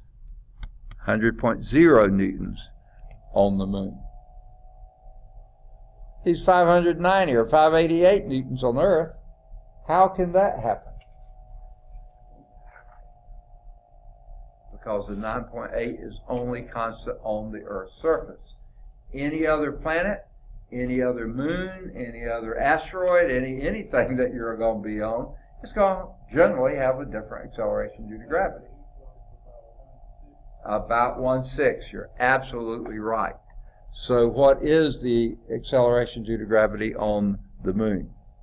Well, we'll use the same thing. This is acceleration of gravity on Earth. We'll use the same formula and do weight is equal to mass times, and this will be on the moon, and this is mass times acceleration due to gravity on the moon, not that on the Earth.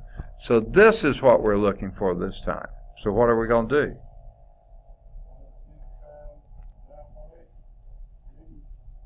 Well, you take your 100 pounds, is that what you said? I mean 100 newtons, but a newton is what unit, fundamental unit? Kilogram meter per second squared. Divide that by your acceleration, by your mass, because that's what you're dividing by here.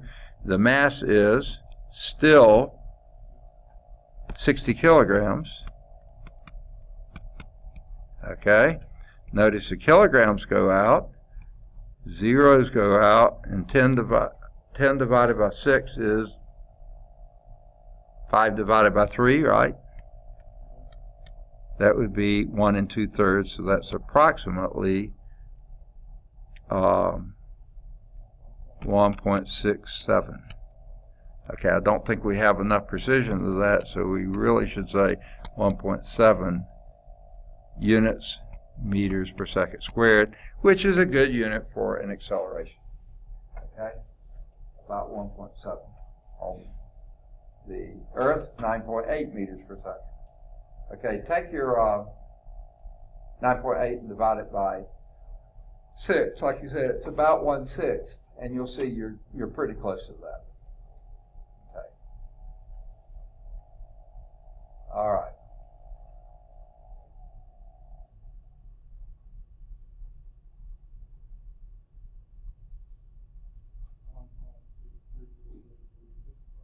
Say this again. Okay. That's if you take the 9.8 and divide by 6.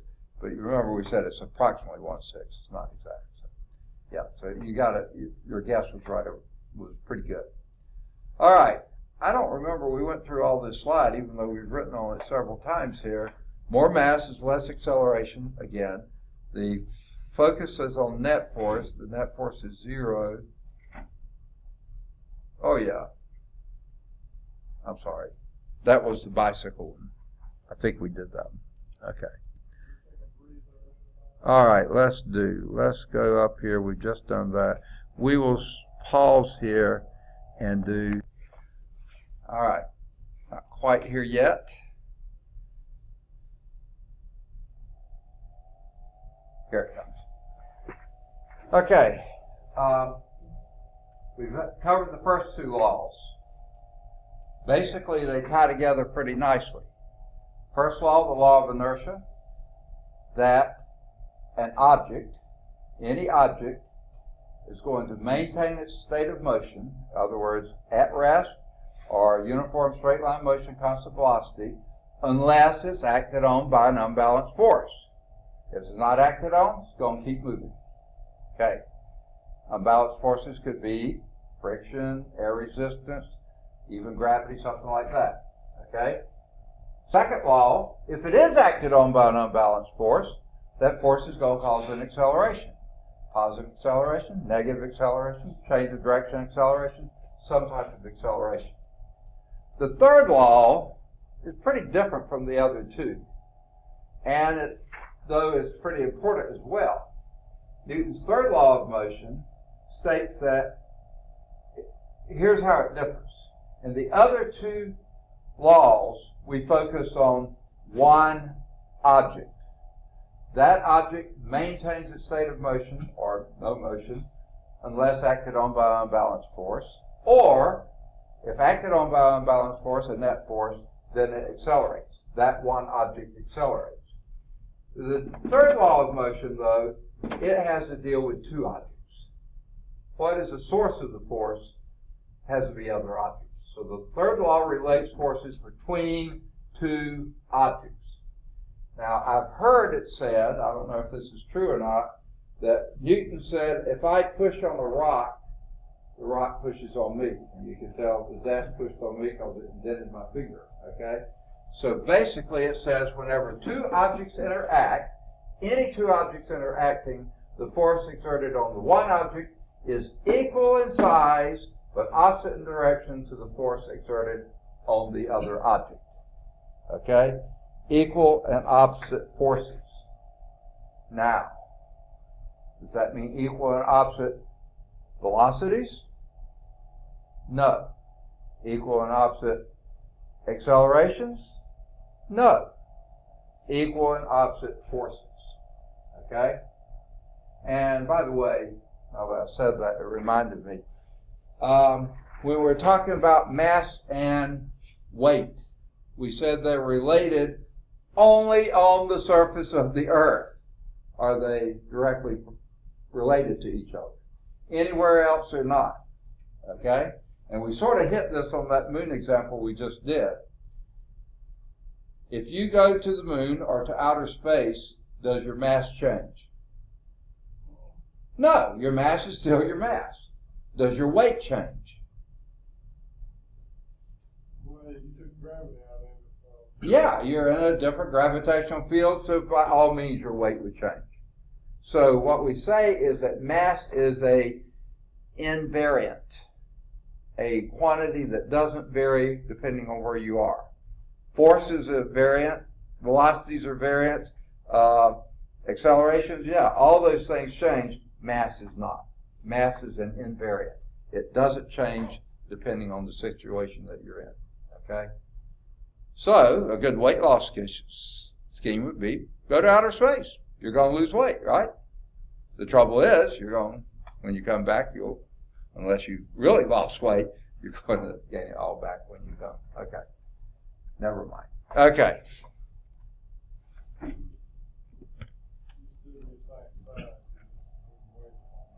What's that? Yes, exactly. Your mass is the same, but your weight changes because you're in a different gravitational field. It's not what they mean by that. that's the only slide they had here on Newton's third law. In the text, they had a lot better stuff, okay? They show the astronaut pushing on a satellite.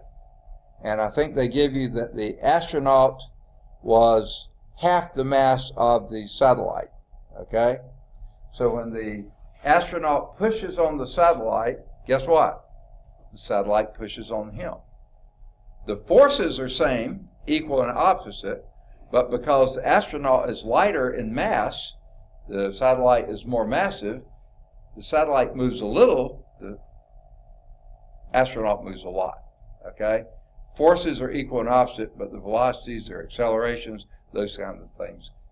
If the masses are different and the masses, then yeah, you can't say that. Now,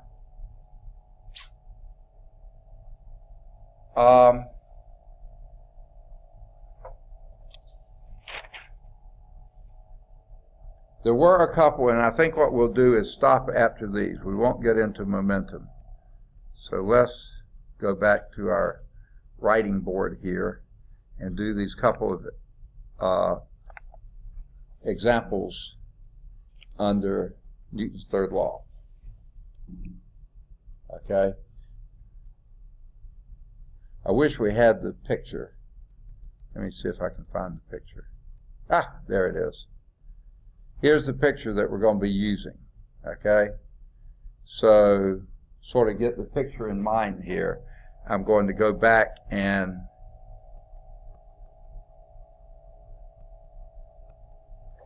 do them in here.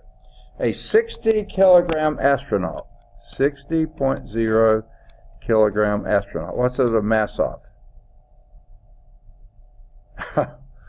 What is that? A measure of mass of the astronaut. Sorry about that. I blew that one, didn't I?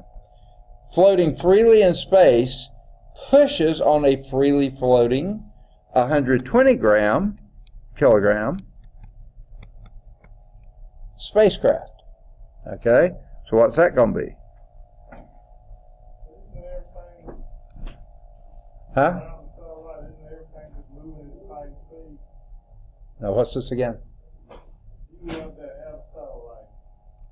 Yeah. The satellite is not really standing still. It's moving at the same, you're moving at the same speed as the satellite. Basically, yeah, right.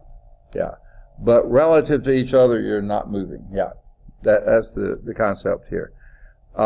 This is the mass of the spacecraft. Okay? He pushes on it. And the force with the push is a 30 Newton force. Okay, and this will be the force. Now this is the force with which he pushes on the spacecraft. And I'm going to try to use the same kind of thing that he used. Force A due to B, so this would be spacecraft due to the astronaut. The force of the spacecraft by the astronaut.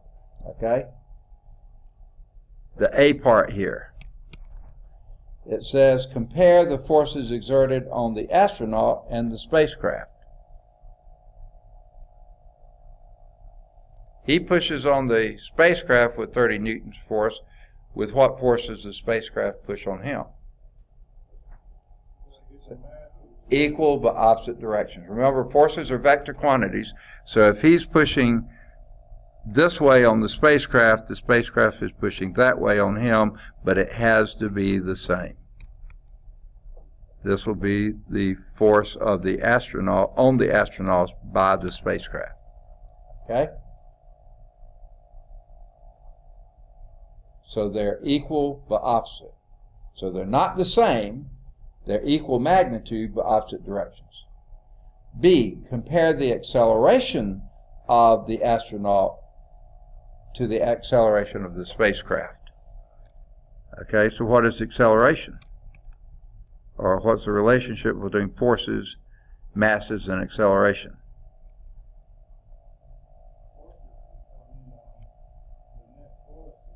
Yeah, net force. Okay, we'll do the net force on the astronaut is the mass of the astronaut times the acceleration, which you're looking for, of the astronaut. Okay? So the net force, we said, was 30.0 newtons. Except I want to write that in fundamental units. What would that be?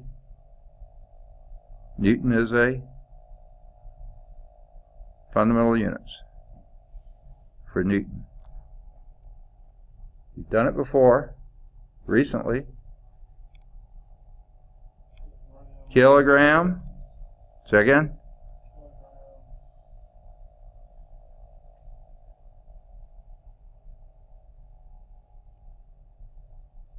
Meter per second squared.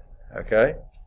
And that's equal to the mass of the astronaut, which was 60.0 kilograms, times the acceleration of the astronaut. Okay? We don't know what that is. That's what we're looking for. So what will we do? Divide both sides by 60.0 kilograms.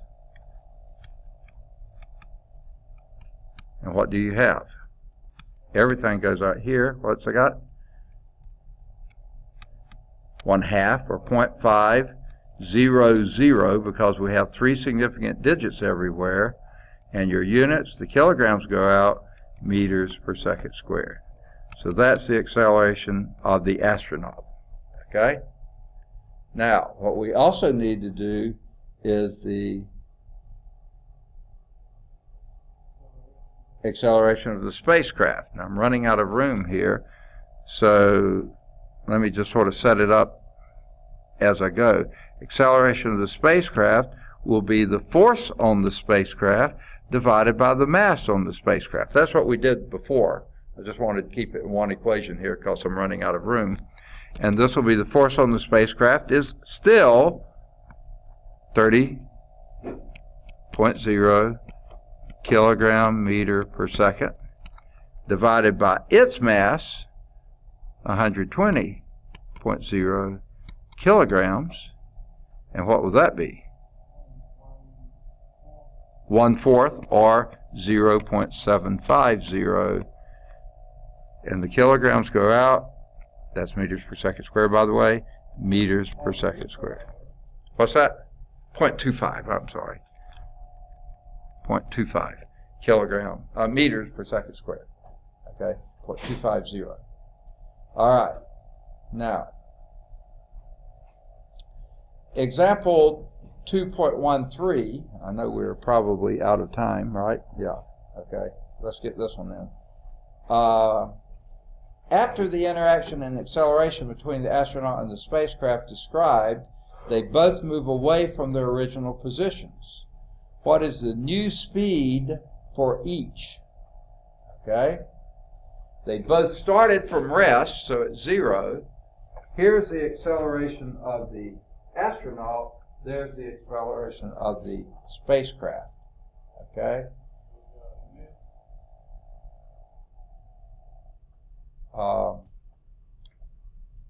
So, now, they didn't give us any... Oh, I'm sorry. I didn't finish reading the problem. Sorry. I knew there had to be. They say he pushes on it for 1.50 seconds. And that's a time. And we didn't use time in the A or the B part. But we will use it in 2.13. Okay? So, yuck, I don't have much room. Going to write it here.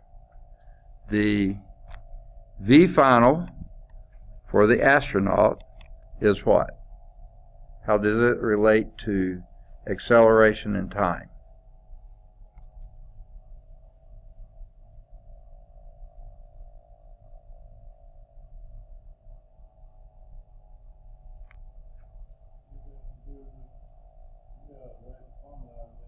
Okay, and what is that formula?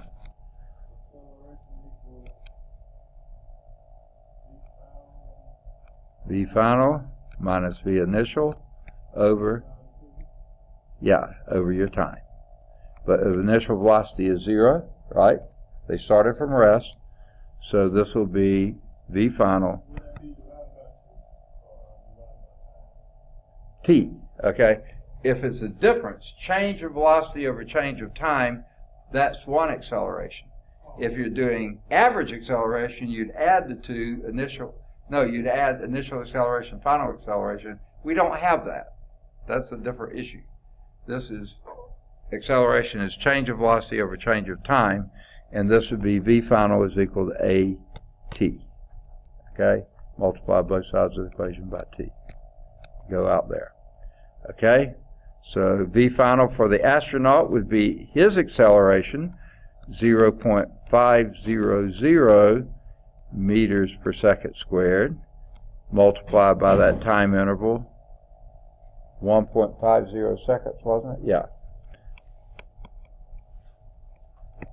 Okay, and notice one of the seconds goes out into per second squared. All of it goes out here. So the V final would be 1.5 times 0.5. That's 0.750 meters per second, right? Okay. V final for the spacecraft would be its acceleration, which is 0.250 meters per second squared, times that 1.50 seconds. 1 second goes out here and here, and that gives you exactly half that, 0.375 meters per second. Okay, so the astronaut is moving away much faster than the spacecraft. Now here's sort of a dumb question. If he had done that, are they ever going to be able to get back together? Nope. They just keep on trucking because there's no air resistance, nothing he can push on to get him back. So what he hoped, he was tied to it so he can pull himself back if he wants to get back. Okay, if he had on a rocket backpack like Toy Story, who is that? Buzz Lightyear, right? Okay. If he had that, yeah, he could get back to it. But, you know, most of the time they don't have that, so yeah. Okay. Or maybe, I don't know. All right. And so you see, he is moving much faster, in fact, twice as fast as the spacecraft. All right, we'll end there and pick up next time with momentum. Okay? And we are moving along pretty well. I think the next time we'll probably finish the chapter. I don't know for sure, but we'll at least get far enough to have one more lab, and then we will have, if we don't finish the chapter, we'll the following time. I hope, did anyone go down and check at the bookstore when you had your break? Still not there? He is aggravating the fool out of me. Okay, but anyway, we'll get this. So let me pause. All right, we've got the basic setups here. Here's what we're going to do. Hopefully you've read this and know what approximately we're going to do. So there's a bunch of equations. We'll come back to those in a minute. If you'll turn to page 67 on the procedure. Okay? Now what you're going to do here, and I'm going to go through and check one more time and make sure we have everything like I want it. So I'll need to be able to get to yeah, okay. This is going to have to come to there. So can you pull that? Oh, yeah, okay. Are we gonna roll on this? Okay, no. We're just using this to measure right now. Okay. Yours is set up well, so don't move anything. Let's see about yours. Yeah, looking pretty good. And yours, yes. Okay, that's good enough. And yours, looking pretty good too. Y'all done well. All right. Now, this is going to be hard to record this because I'm moving all over the lab. Yuck. Knew I was going to do that. Okay. Now, one thing differently from what it says in the instructions here, it says adjust the ramp. I don't want you adjusting the ramp at all. Okay? Here's what we're going to do. Get your meter stick. See, right why I set it up this way, I wanted you to know how far you were from the end of that thing to the edge of the table. What is that? 1 meter, which is how many centimeters? 100 centimeters. Very good. So now we want to move your meter stick. Okay? Now, what you're going to do with the meter stick is the first measurement you're going to make is you're going to release the ball from 10 centimeters up. So I'm going to get here. So 10 centimeters, wherever you see that is, best guess is 10 centimeters. That's where you're going to go. Okay? So you're going to need, now you can use these for the 10 and the 20. No, it won't, because this doesn't go right to the edge. You will need to use this one. Okay? So this will be for your 10 centimeters. Okay? Now what you're going to do, everybody see what you're doing? Yeah. Okay, measure it. Where on the ramp your 10 centimeters is off the floor, off the tabletop. Okay, that's where you're going to start your ball. Okay? Now, you're going to have a timer, right? Each team has a stopwatch. Don't you? Yeah. You don't have a stopwatch? Here's your stopwatch. Okay? Remember on the stopwatches, except for Charles's, okay, start is at about 1 o'clock. Stop is at 1 o'clock. The reset is at 10 or 11 o'clock. Okay? 1 to 2. Okay. Start, stop, reset. Okay? Now, so one of you is going to release the ball.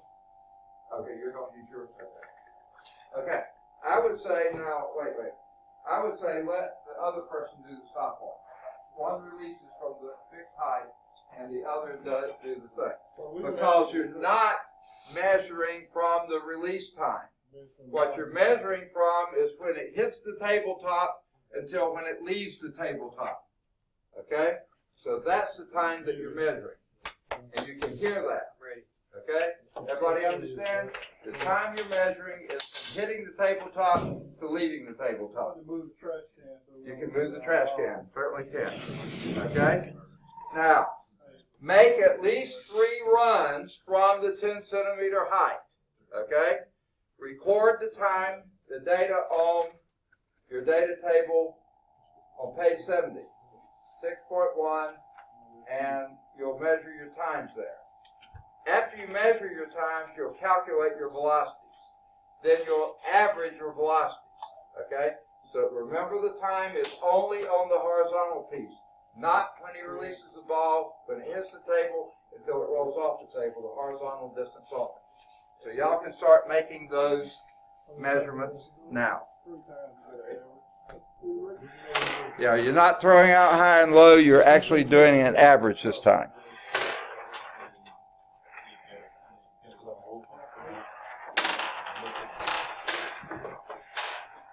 Okay, it seems like it's dangerous here. Maybe I should move. Okay.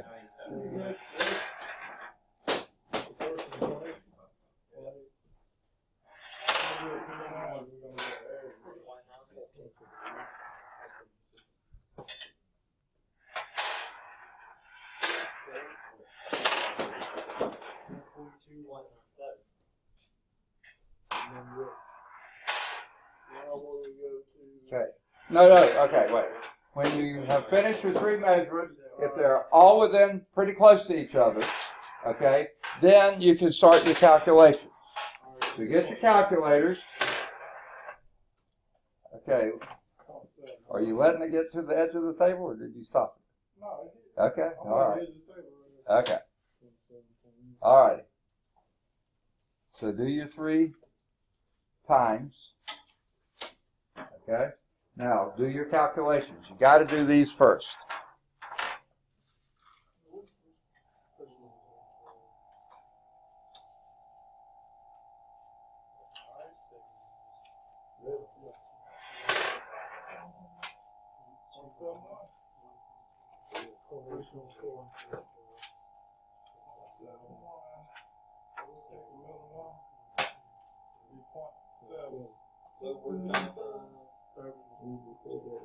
Okay, all 3 of your times get pretty close to each other?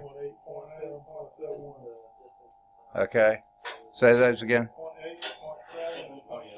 Okay, those are close enough.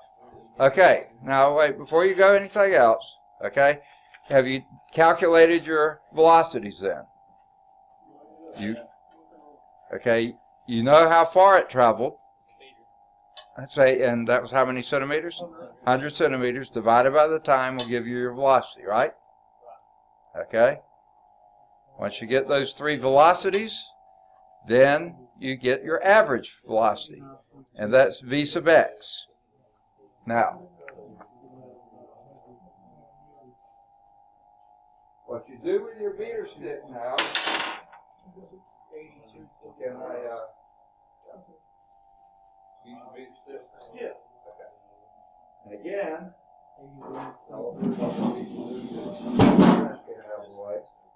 next thing you're going to do is measure the height to the floor from the top edge of the table. I'll let you do the measurement, but it's the top edge to the nearest tenth of a centimeter. Okay? Nearest tenth of a centimeter. Your meter stick from floor to top. Okay? To the nearest tenth of a centimeter. Each one of these. Yeah. Yeah. Yeah, this is 80, 90, so this is 90, 91, 92, and then whatever your tenths are. So they 91, 7, 91. Okay, whatever. All right. Now, we've got a pretty major calculation to make now. Okay? You've recorded the vertical distance. Now you've got to calculate how far you think it'll be from the edge of this table until it hits the floor. You've got a vertical distance. You're going to estimate a horizontal distance before it hits the floor. Okay? Now, there's nowhere to write in here. So since all of you have made your measurements, let's go over to the other lab so I can use that board. Okay?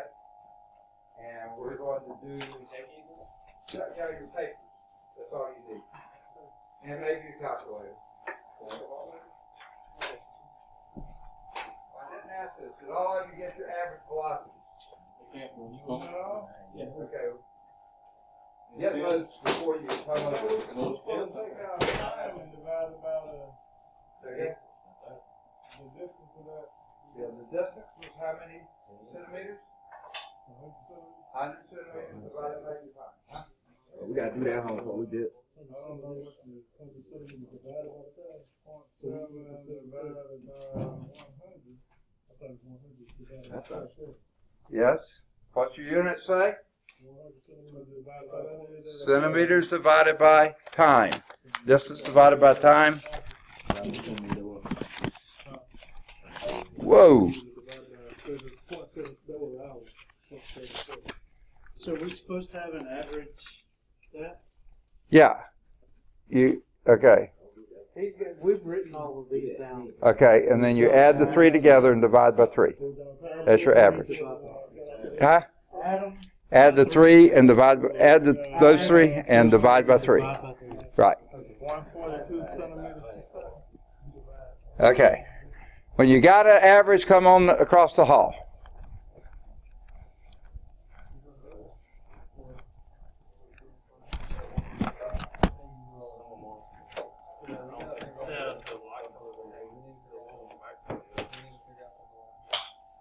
Goodness. Throw a spark to her? No, it was just, Breaking it. I don't know. Well, I hit the ground fault interrupt button and it popped. And now it's not working.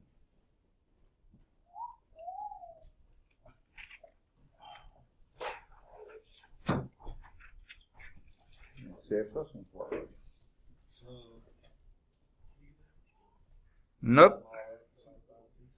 Okay, we'll use that one. Does it know how to switch? Pop it right here.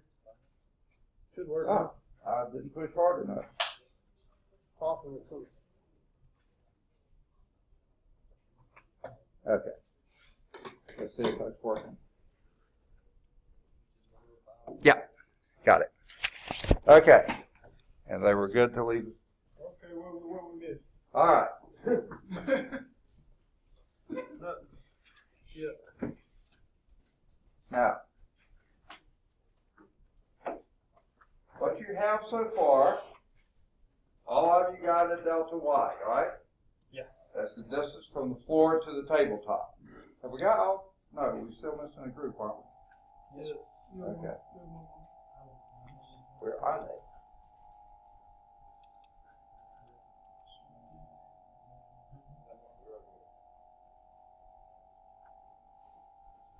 Okay. Every group has a delta y, right? Okay. What is the delta y measured in? What units? Huh? Centimeters. This is measured in centimeters. Okay? At some point you're going to need G. Okay? And we should know what that is. We're calculating delta x. That's our unknown. And you just calculated your V sub x, didn't you? What units was that in? Centimeters per second. Very good. Now, what is G usually measured in? What's the usual measurement for that? And what is it? What is it? No. This is a gram. This is your acceleration due to gravity. It's what? What? Yeah. What is the number for? 9.8 squared. What? Meters per second squared. What's wrong with this picture? We're missing some numbers. Okay, this is the one number we're missing. We're going to be calculating that. We got meters and centimeters. Yes, you got meters and centimeters.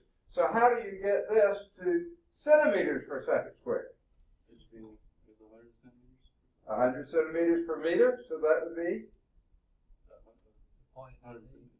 Would be like, would be, you have to move the decimal, don't you? Yes, how many places? Probably 3 times. Okay. A meter is 1 Did you centimeter. Two 2 times. times 100. So that would be? Well, he said 2. Oh, okay, I can't hear. Okay. 980 centimeters per second squared. Okay, so you're going to need that. Okay? Here's the formula they give you. They say that delta y, this is from the reading that you did, okay, is equal to, 1/2 G times delta x squared divided by V sub x squared. Okay? What we're looking for is delta x. You've measured this, we know this, and you calculated this, right? So you need to get this, you're looking for this one. So how do we do that?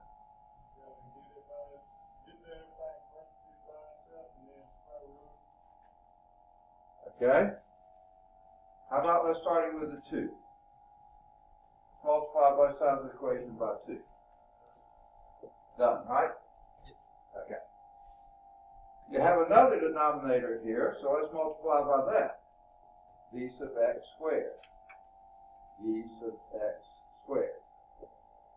That's out of there. And then we need to divide by G. Okay, divide by G. That gives me delta x squared, right? But I want delta x. So what we want to do is a square root. So let's write it down here.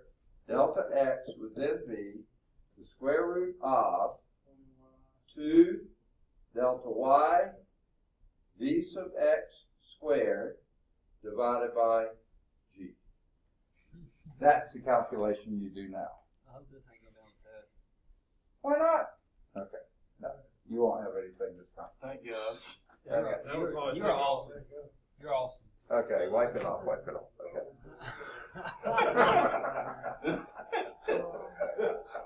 All right.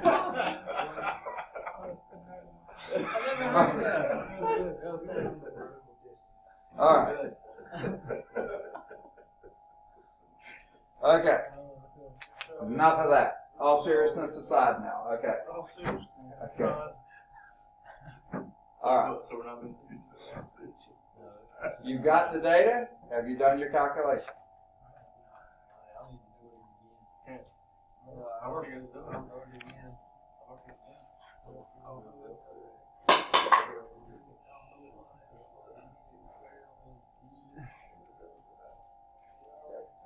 You calculate, I mean, you measure your delta y. Yeah, that's all right. That's at 97 points. You calculated your v sub x. You just got to square it. So multiply 2 times your delta y times v sub x squared, and then divide by g, and then take a square root. Oh, okay. I didn't know that.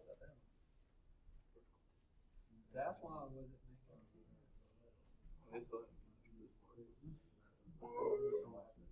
Is that centimeters? G is 9.8. 980. We had to change it to centimeters per second squared, so it's 980 centimeters per second squared. Otherwise, your number would be huge. Unless while you're doing that, let's play around with the units a little bit. Okay? The delta y here, you know, is 2 has no units. That's just 2. Okay? Delta y is measured in centimeters. V sub x was measured in centimeters per second, but you squared that, so it's centimeters squared per second squared. You're dividing that by g, which is in centimeters per second squared. That's all under the square root. Well, this centimeter will cancel out one of those. This per second squared cancels out that per second squared. That leaves you the square root of a centimeter squared, which is a square root of centimeter squared is centimeters. And that's a good thing for delta x to be measured in. Now we got to square. Now we got to take our VX and square that. Right? Yeah. Good.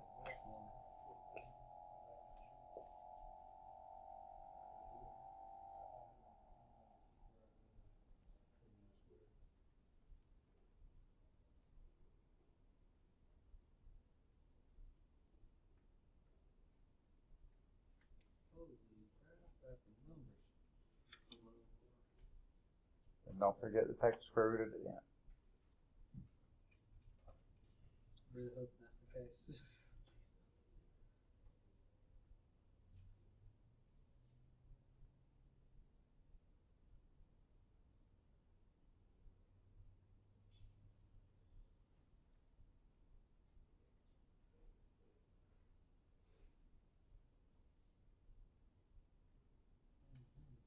Did you get 2 million? We always think it Was it 183? I don't know. How many digits did you have here? Probably 3? Yeah. Okay, this we had either 2 or 3. How about your v sub x? What do you have for that? Your gravitational pull is 9.8. Second? 1.4. Okay. So how many digits was that? 3. Okay, so I'd say around the 3.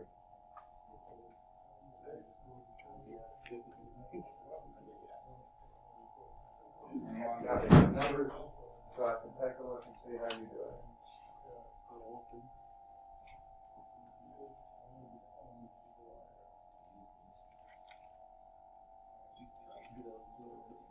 Yeah, 2008.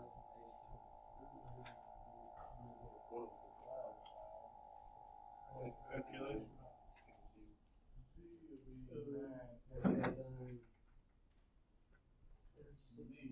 What did you do to all 7 digits? I did 2 times 91.7, which gave me 183.4. I multiply 183.4 times 11,000. You gotta find it. You gotta distribute. You gotta distribute that. Total of that and then times. How do you have no distribute that? This is 2. When you distribute the 2, No. Because it's not Square inside. root of centimeter squared. This is why, for instance, oh, you only, yeah, I got you. Centimeters. Okay. That's a good thing for x to be measured. Oh, that's why. There you go, baby. Anyone else get an answer yet?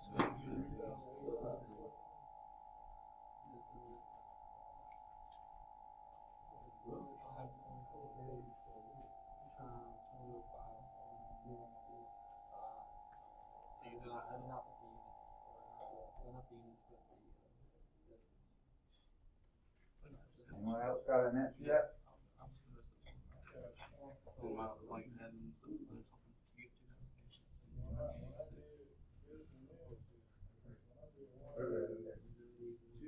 Okay, you left off the Y.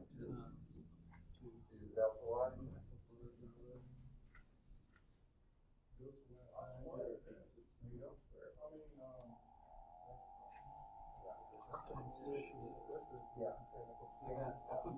Right here. Delta Y is in right here. 2 times delta Y times v sub x squared divided by g in centimeters per second squared, and that should give you, and then you take the square root.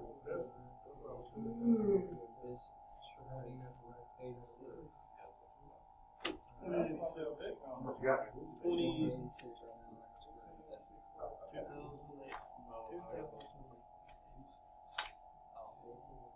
Hey, get your calculator out, because these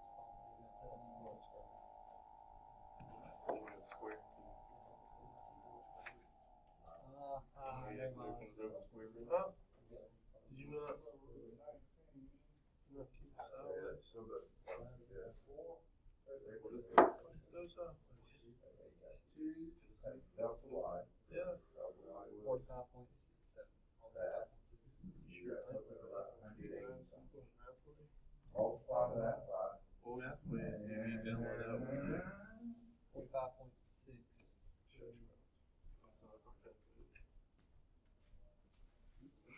Yes, sir. That 45.6. sounds reasonable. What units? Centimeters. Yep. That'd be centimeters squared. No. Because square root or centimeter square. That's just where it was length. But you got rid of the square though when you squared. Because you can see right there on this, the A two, little height. the centimeters, You got it. and square root of centimeter Okay, now wait. square. Did you take the square root of 40 divided by g? Yeah, okay, no, you wrote it wrong. It sounds like you did it right. The square root time becomes a whole thing. That should be.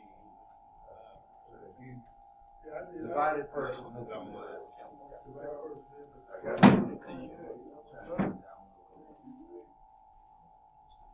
Okay. Did you follow what we did on the board?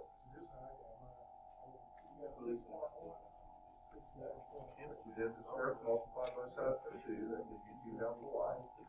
Get rid of the 1 half there. Okay, yeah, multiply both sides by 2, that will wipe out 1 half, right?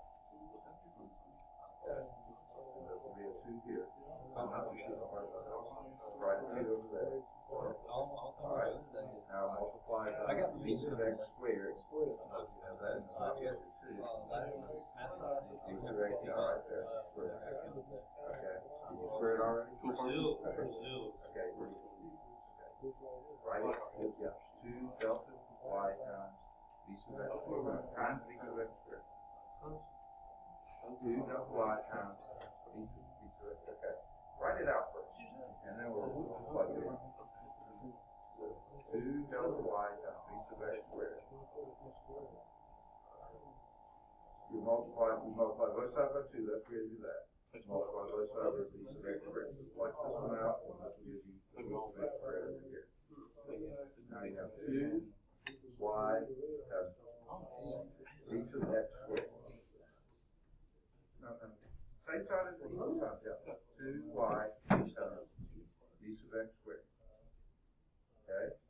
And then you want to divide by g. Get rid of that, so divide that by g. Divided line by g. Write it out. Okay? Divided by g. Okay. And then take the delta x squared. Take the square root down over all that. How much it costs you? $200. Probably nothing. Yeah. That's going to be your Free app. Yeah. $20. You ever seen my 3,000 app? It's got $2. Don't buy that coupon. Okay.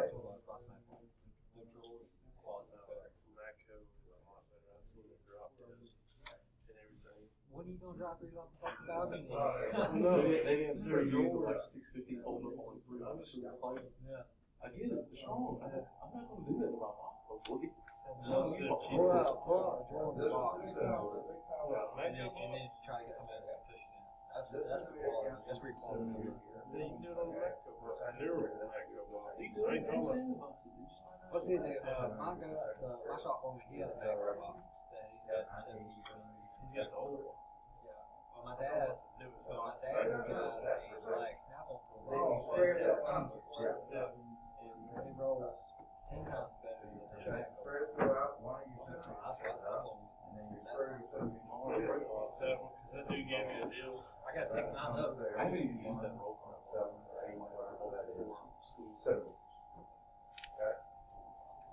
It's like your trial on you, open up on your model. When you divided by G, G was, I had it open. How many boxes do you have? I've got. You got the black over. Big boxes. Yeah, I'm fixing it. He gave me a good deal. See, I'm getting the box. I'll put it. okay. It's only got quite charged for that. Oh, there it is. Whoa. Take $40 a week out. Let's see. Did you do 2 5 times? years. What was your delta one? Yeah. Yeah, I guess. You measure that over there? I see how much it was.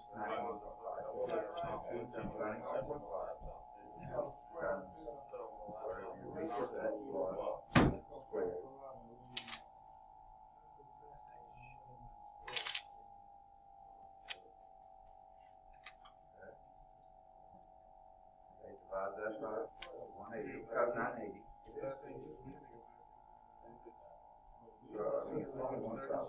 All multiplication. Divide that by 980. 230s.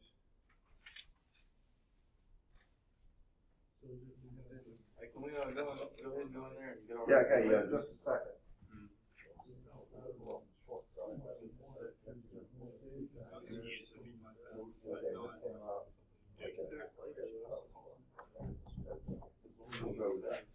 How did y'all do?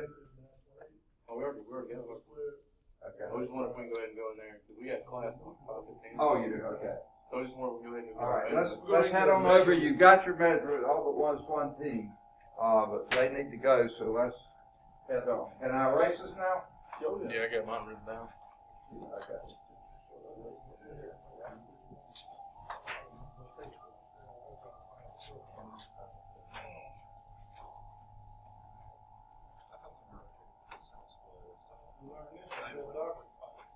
Oh, that was just it.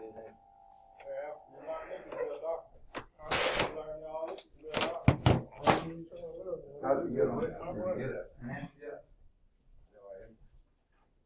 Did you take the square root of it? No, not square. Take the square root. Yeah. Square root.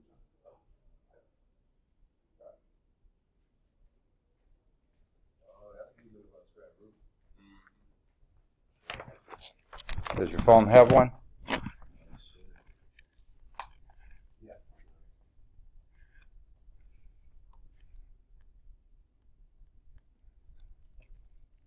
When you get an answer, bring it on over to me.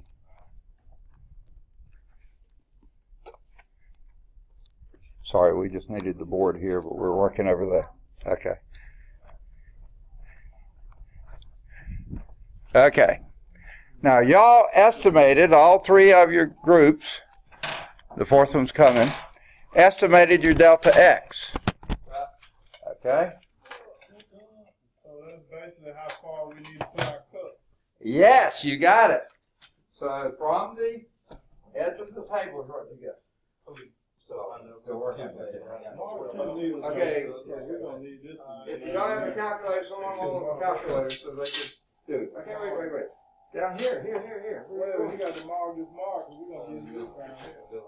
Our starting point. Yeah, but you just put your Okay, you already, okay, I see. No, you'll just put a cup down here and then you can get this back. Oh, okay. Yeah. 61, almost 62. 60, yeah. 40, 60, 28, 70, 40, I'll Account for that a little bit, yeah. Okay.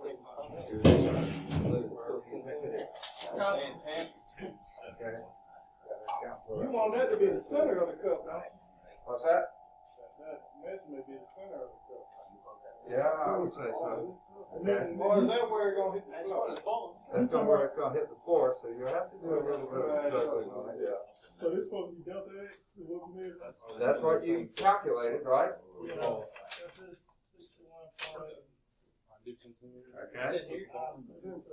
Everybody got a cup? We gotta put it at the same place. Yeah. Okay. Got a number yet? Oh, nice. Okay. Centimeter. Thank you. Here's the cup. Make sure I'm lined up with this. Line it up with your brand there. No, I'm talking about lined up with my cup. Okay. Come on, baby. Oh, so close. Can't measure wrong. That's the problem. Can't measure it wrong. Right there. It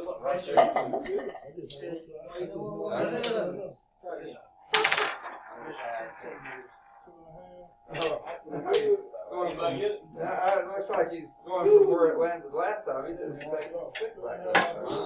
Yeah, he doesn't need it. Oh! No! We won the class. Okay.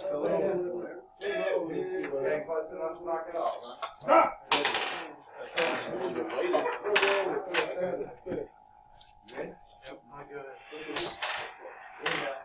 Oh, look at that. Okay. It made the mouth sing up. Oh, man. It seemed like yours was a little on the short side, and I don't know if it's just look at your clock here, or because your time was a lot longer than the others.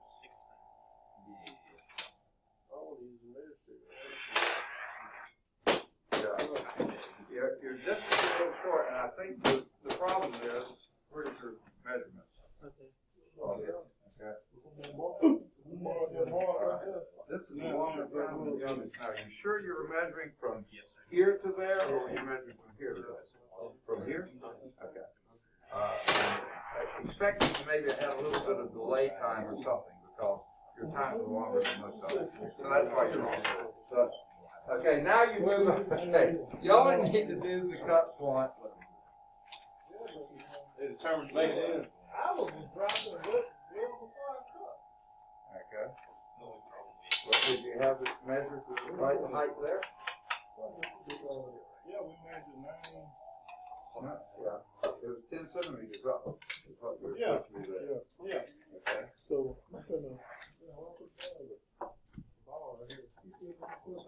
Okay. All right. That part was for fun. Get back to doing the measurements. Do one for 20 centimeters and one for 30 centimeters. Is that 20?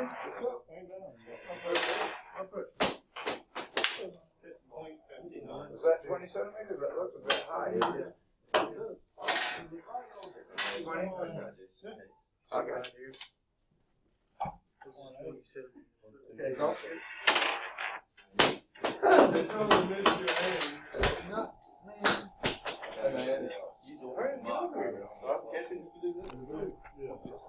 All right.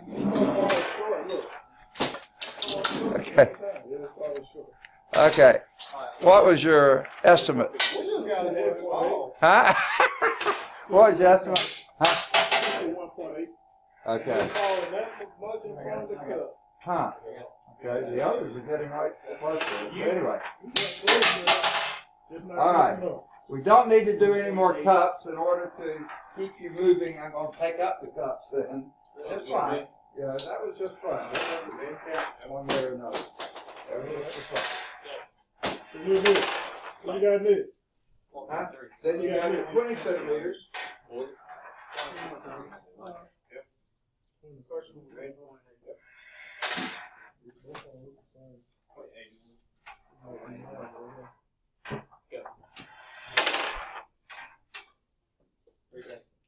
that portion on the right now? No. You're at 20 centimeters, right?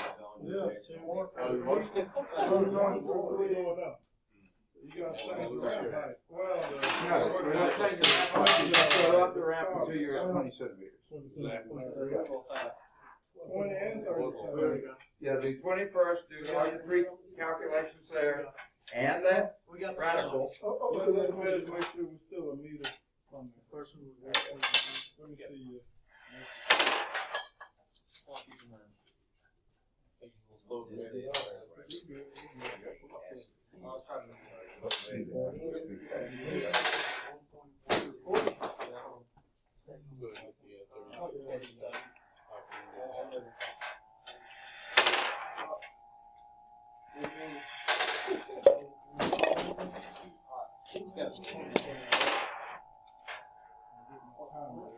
Okay, all the teams are working on the 20 and the 30 centimeter drops, and we'll move on from there. I'm going to pause now for a moment. All right, the question here is doing the graph, and where you're going to be looking for this under procedure is So it shows how to do it. say again. So it shows how to do it in here. It doesn't show you, but it says what it is. Number 1 on page 68 for the graph. Make a graph with velocity on the horizontal axis and distance on the vertical axis. So I want your range of velocities between the three heights there. You had a what, 40 something, and then what? Look at your data. 4060 or 4070 something. Yeah, we've had a 45.6, a 76.4, and 86.6. Okay, those were your data. Now let's do your Distance on the vertical and the horizontal is, say again now. you said distance on the vertical. Okay, I'm reading off page 68. Make a graph with velocity on the horizontal axis. And was what you're just giving me your velocities, or was that your distance? That was like that. That's our distance up again. Yeah. Where Okay, where that- all would land. Okay, so what was high and low of that? 40 something to 80. Okay, how about your velocities? Velocity is like 186. The average was, yeah. Our Load. lowest was 105, and our highest was 180. 188. 188. So it sounds like a bigger range there than you had for your, yeah, if I'm hearing right. Yeah. Okay, so therefore your horizontal needs to be the longer axis, and your vertical needs to be the vertical. The wide needs to be the shorter axis here. Okay. This time I'm going to write them down because I can't hold them in my head. What is the range of your delta x's? Low to high.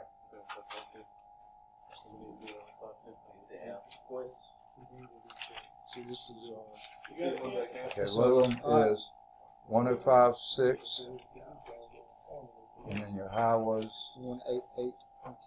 188.6. Okay, and this was It was from 45 to 81 45 to what?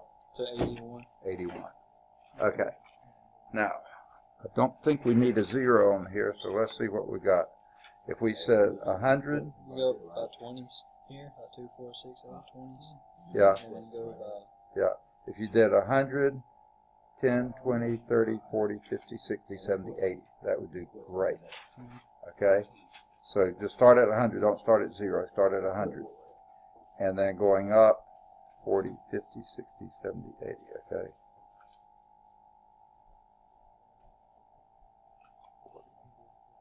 50, 55, 60, 65, 70, no. Okay. And then you did. Would that work? It would, but you're scrunching things down more than you need. You could start here at, say, 30, 40, 50, 60, 70, 80. You get it all on that way. Because you don't need the zeros. You just need to cover all your data.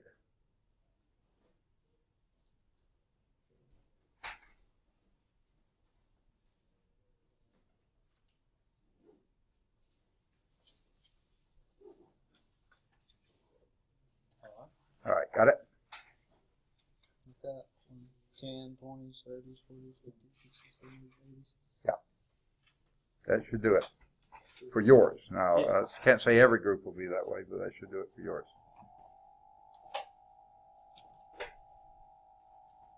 Boy, we lost everybody. I did. No, I mean, we got one group completely and 2/3 of one and half of another.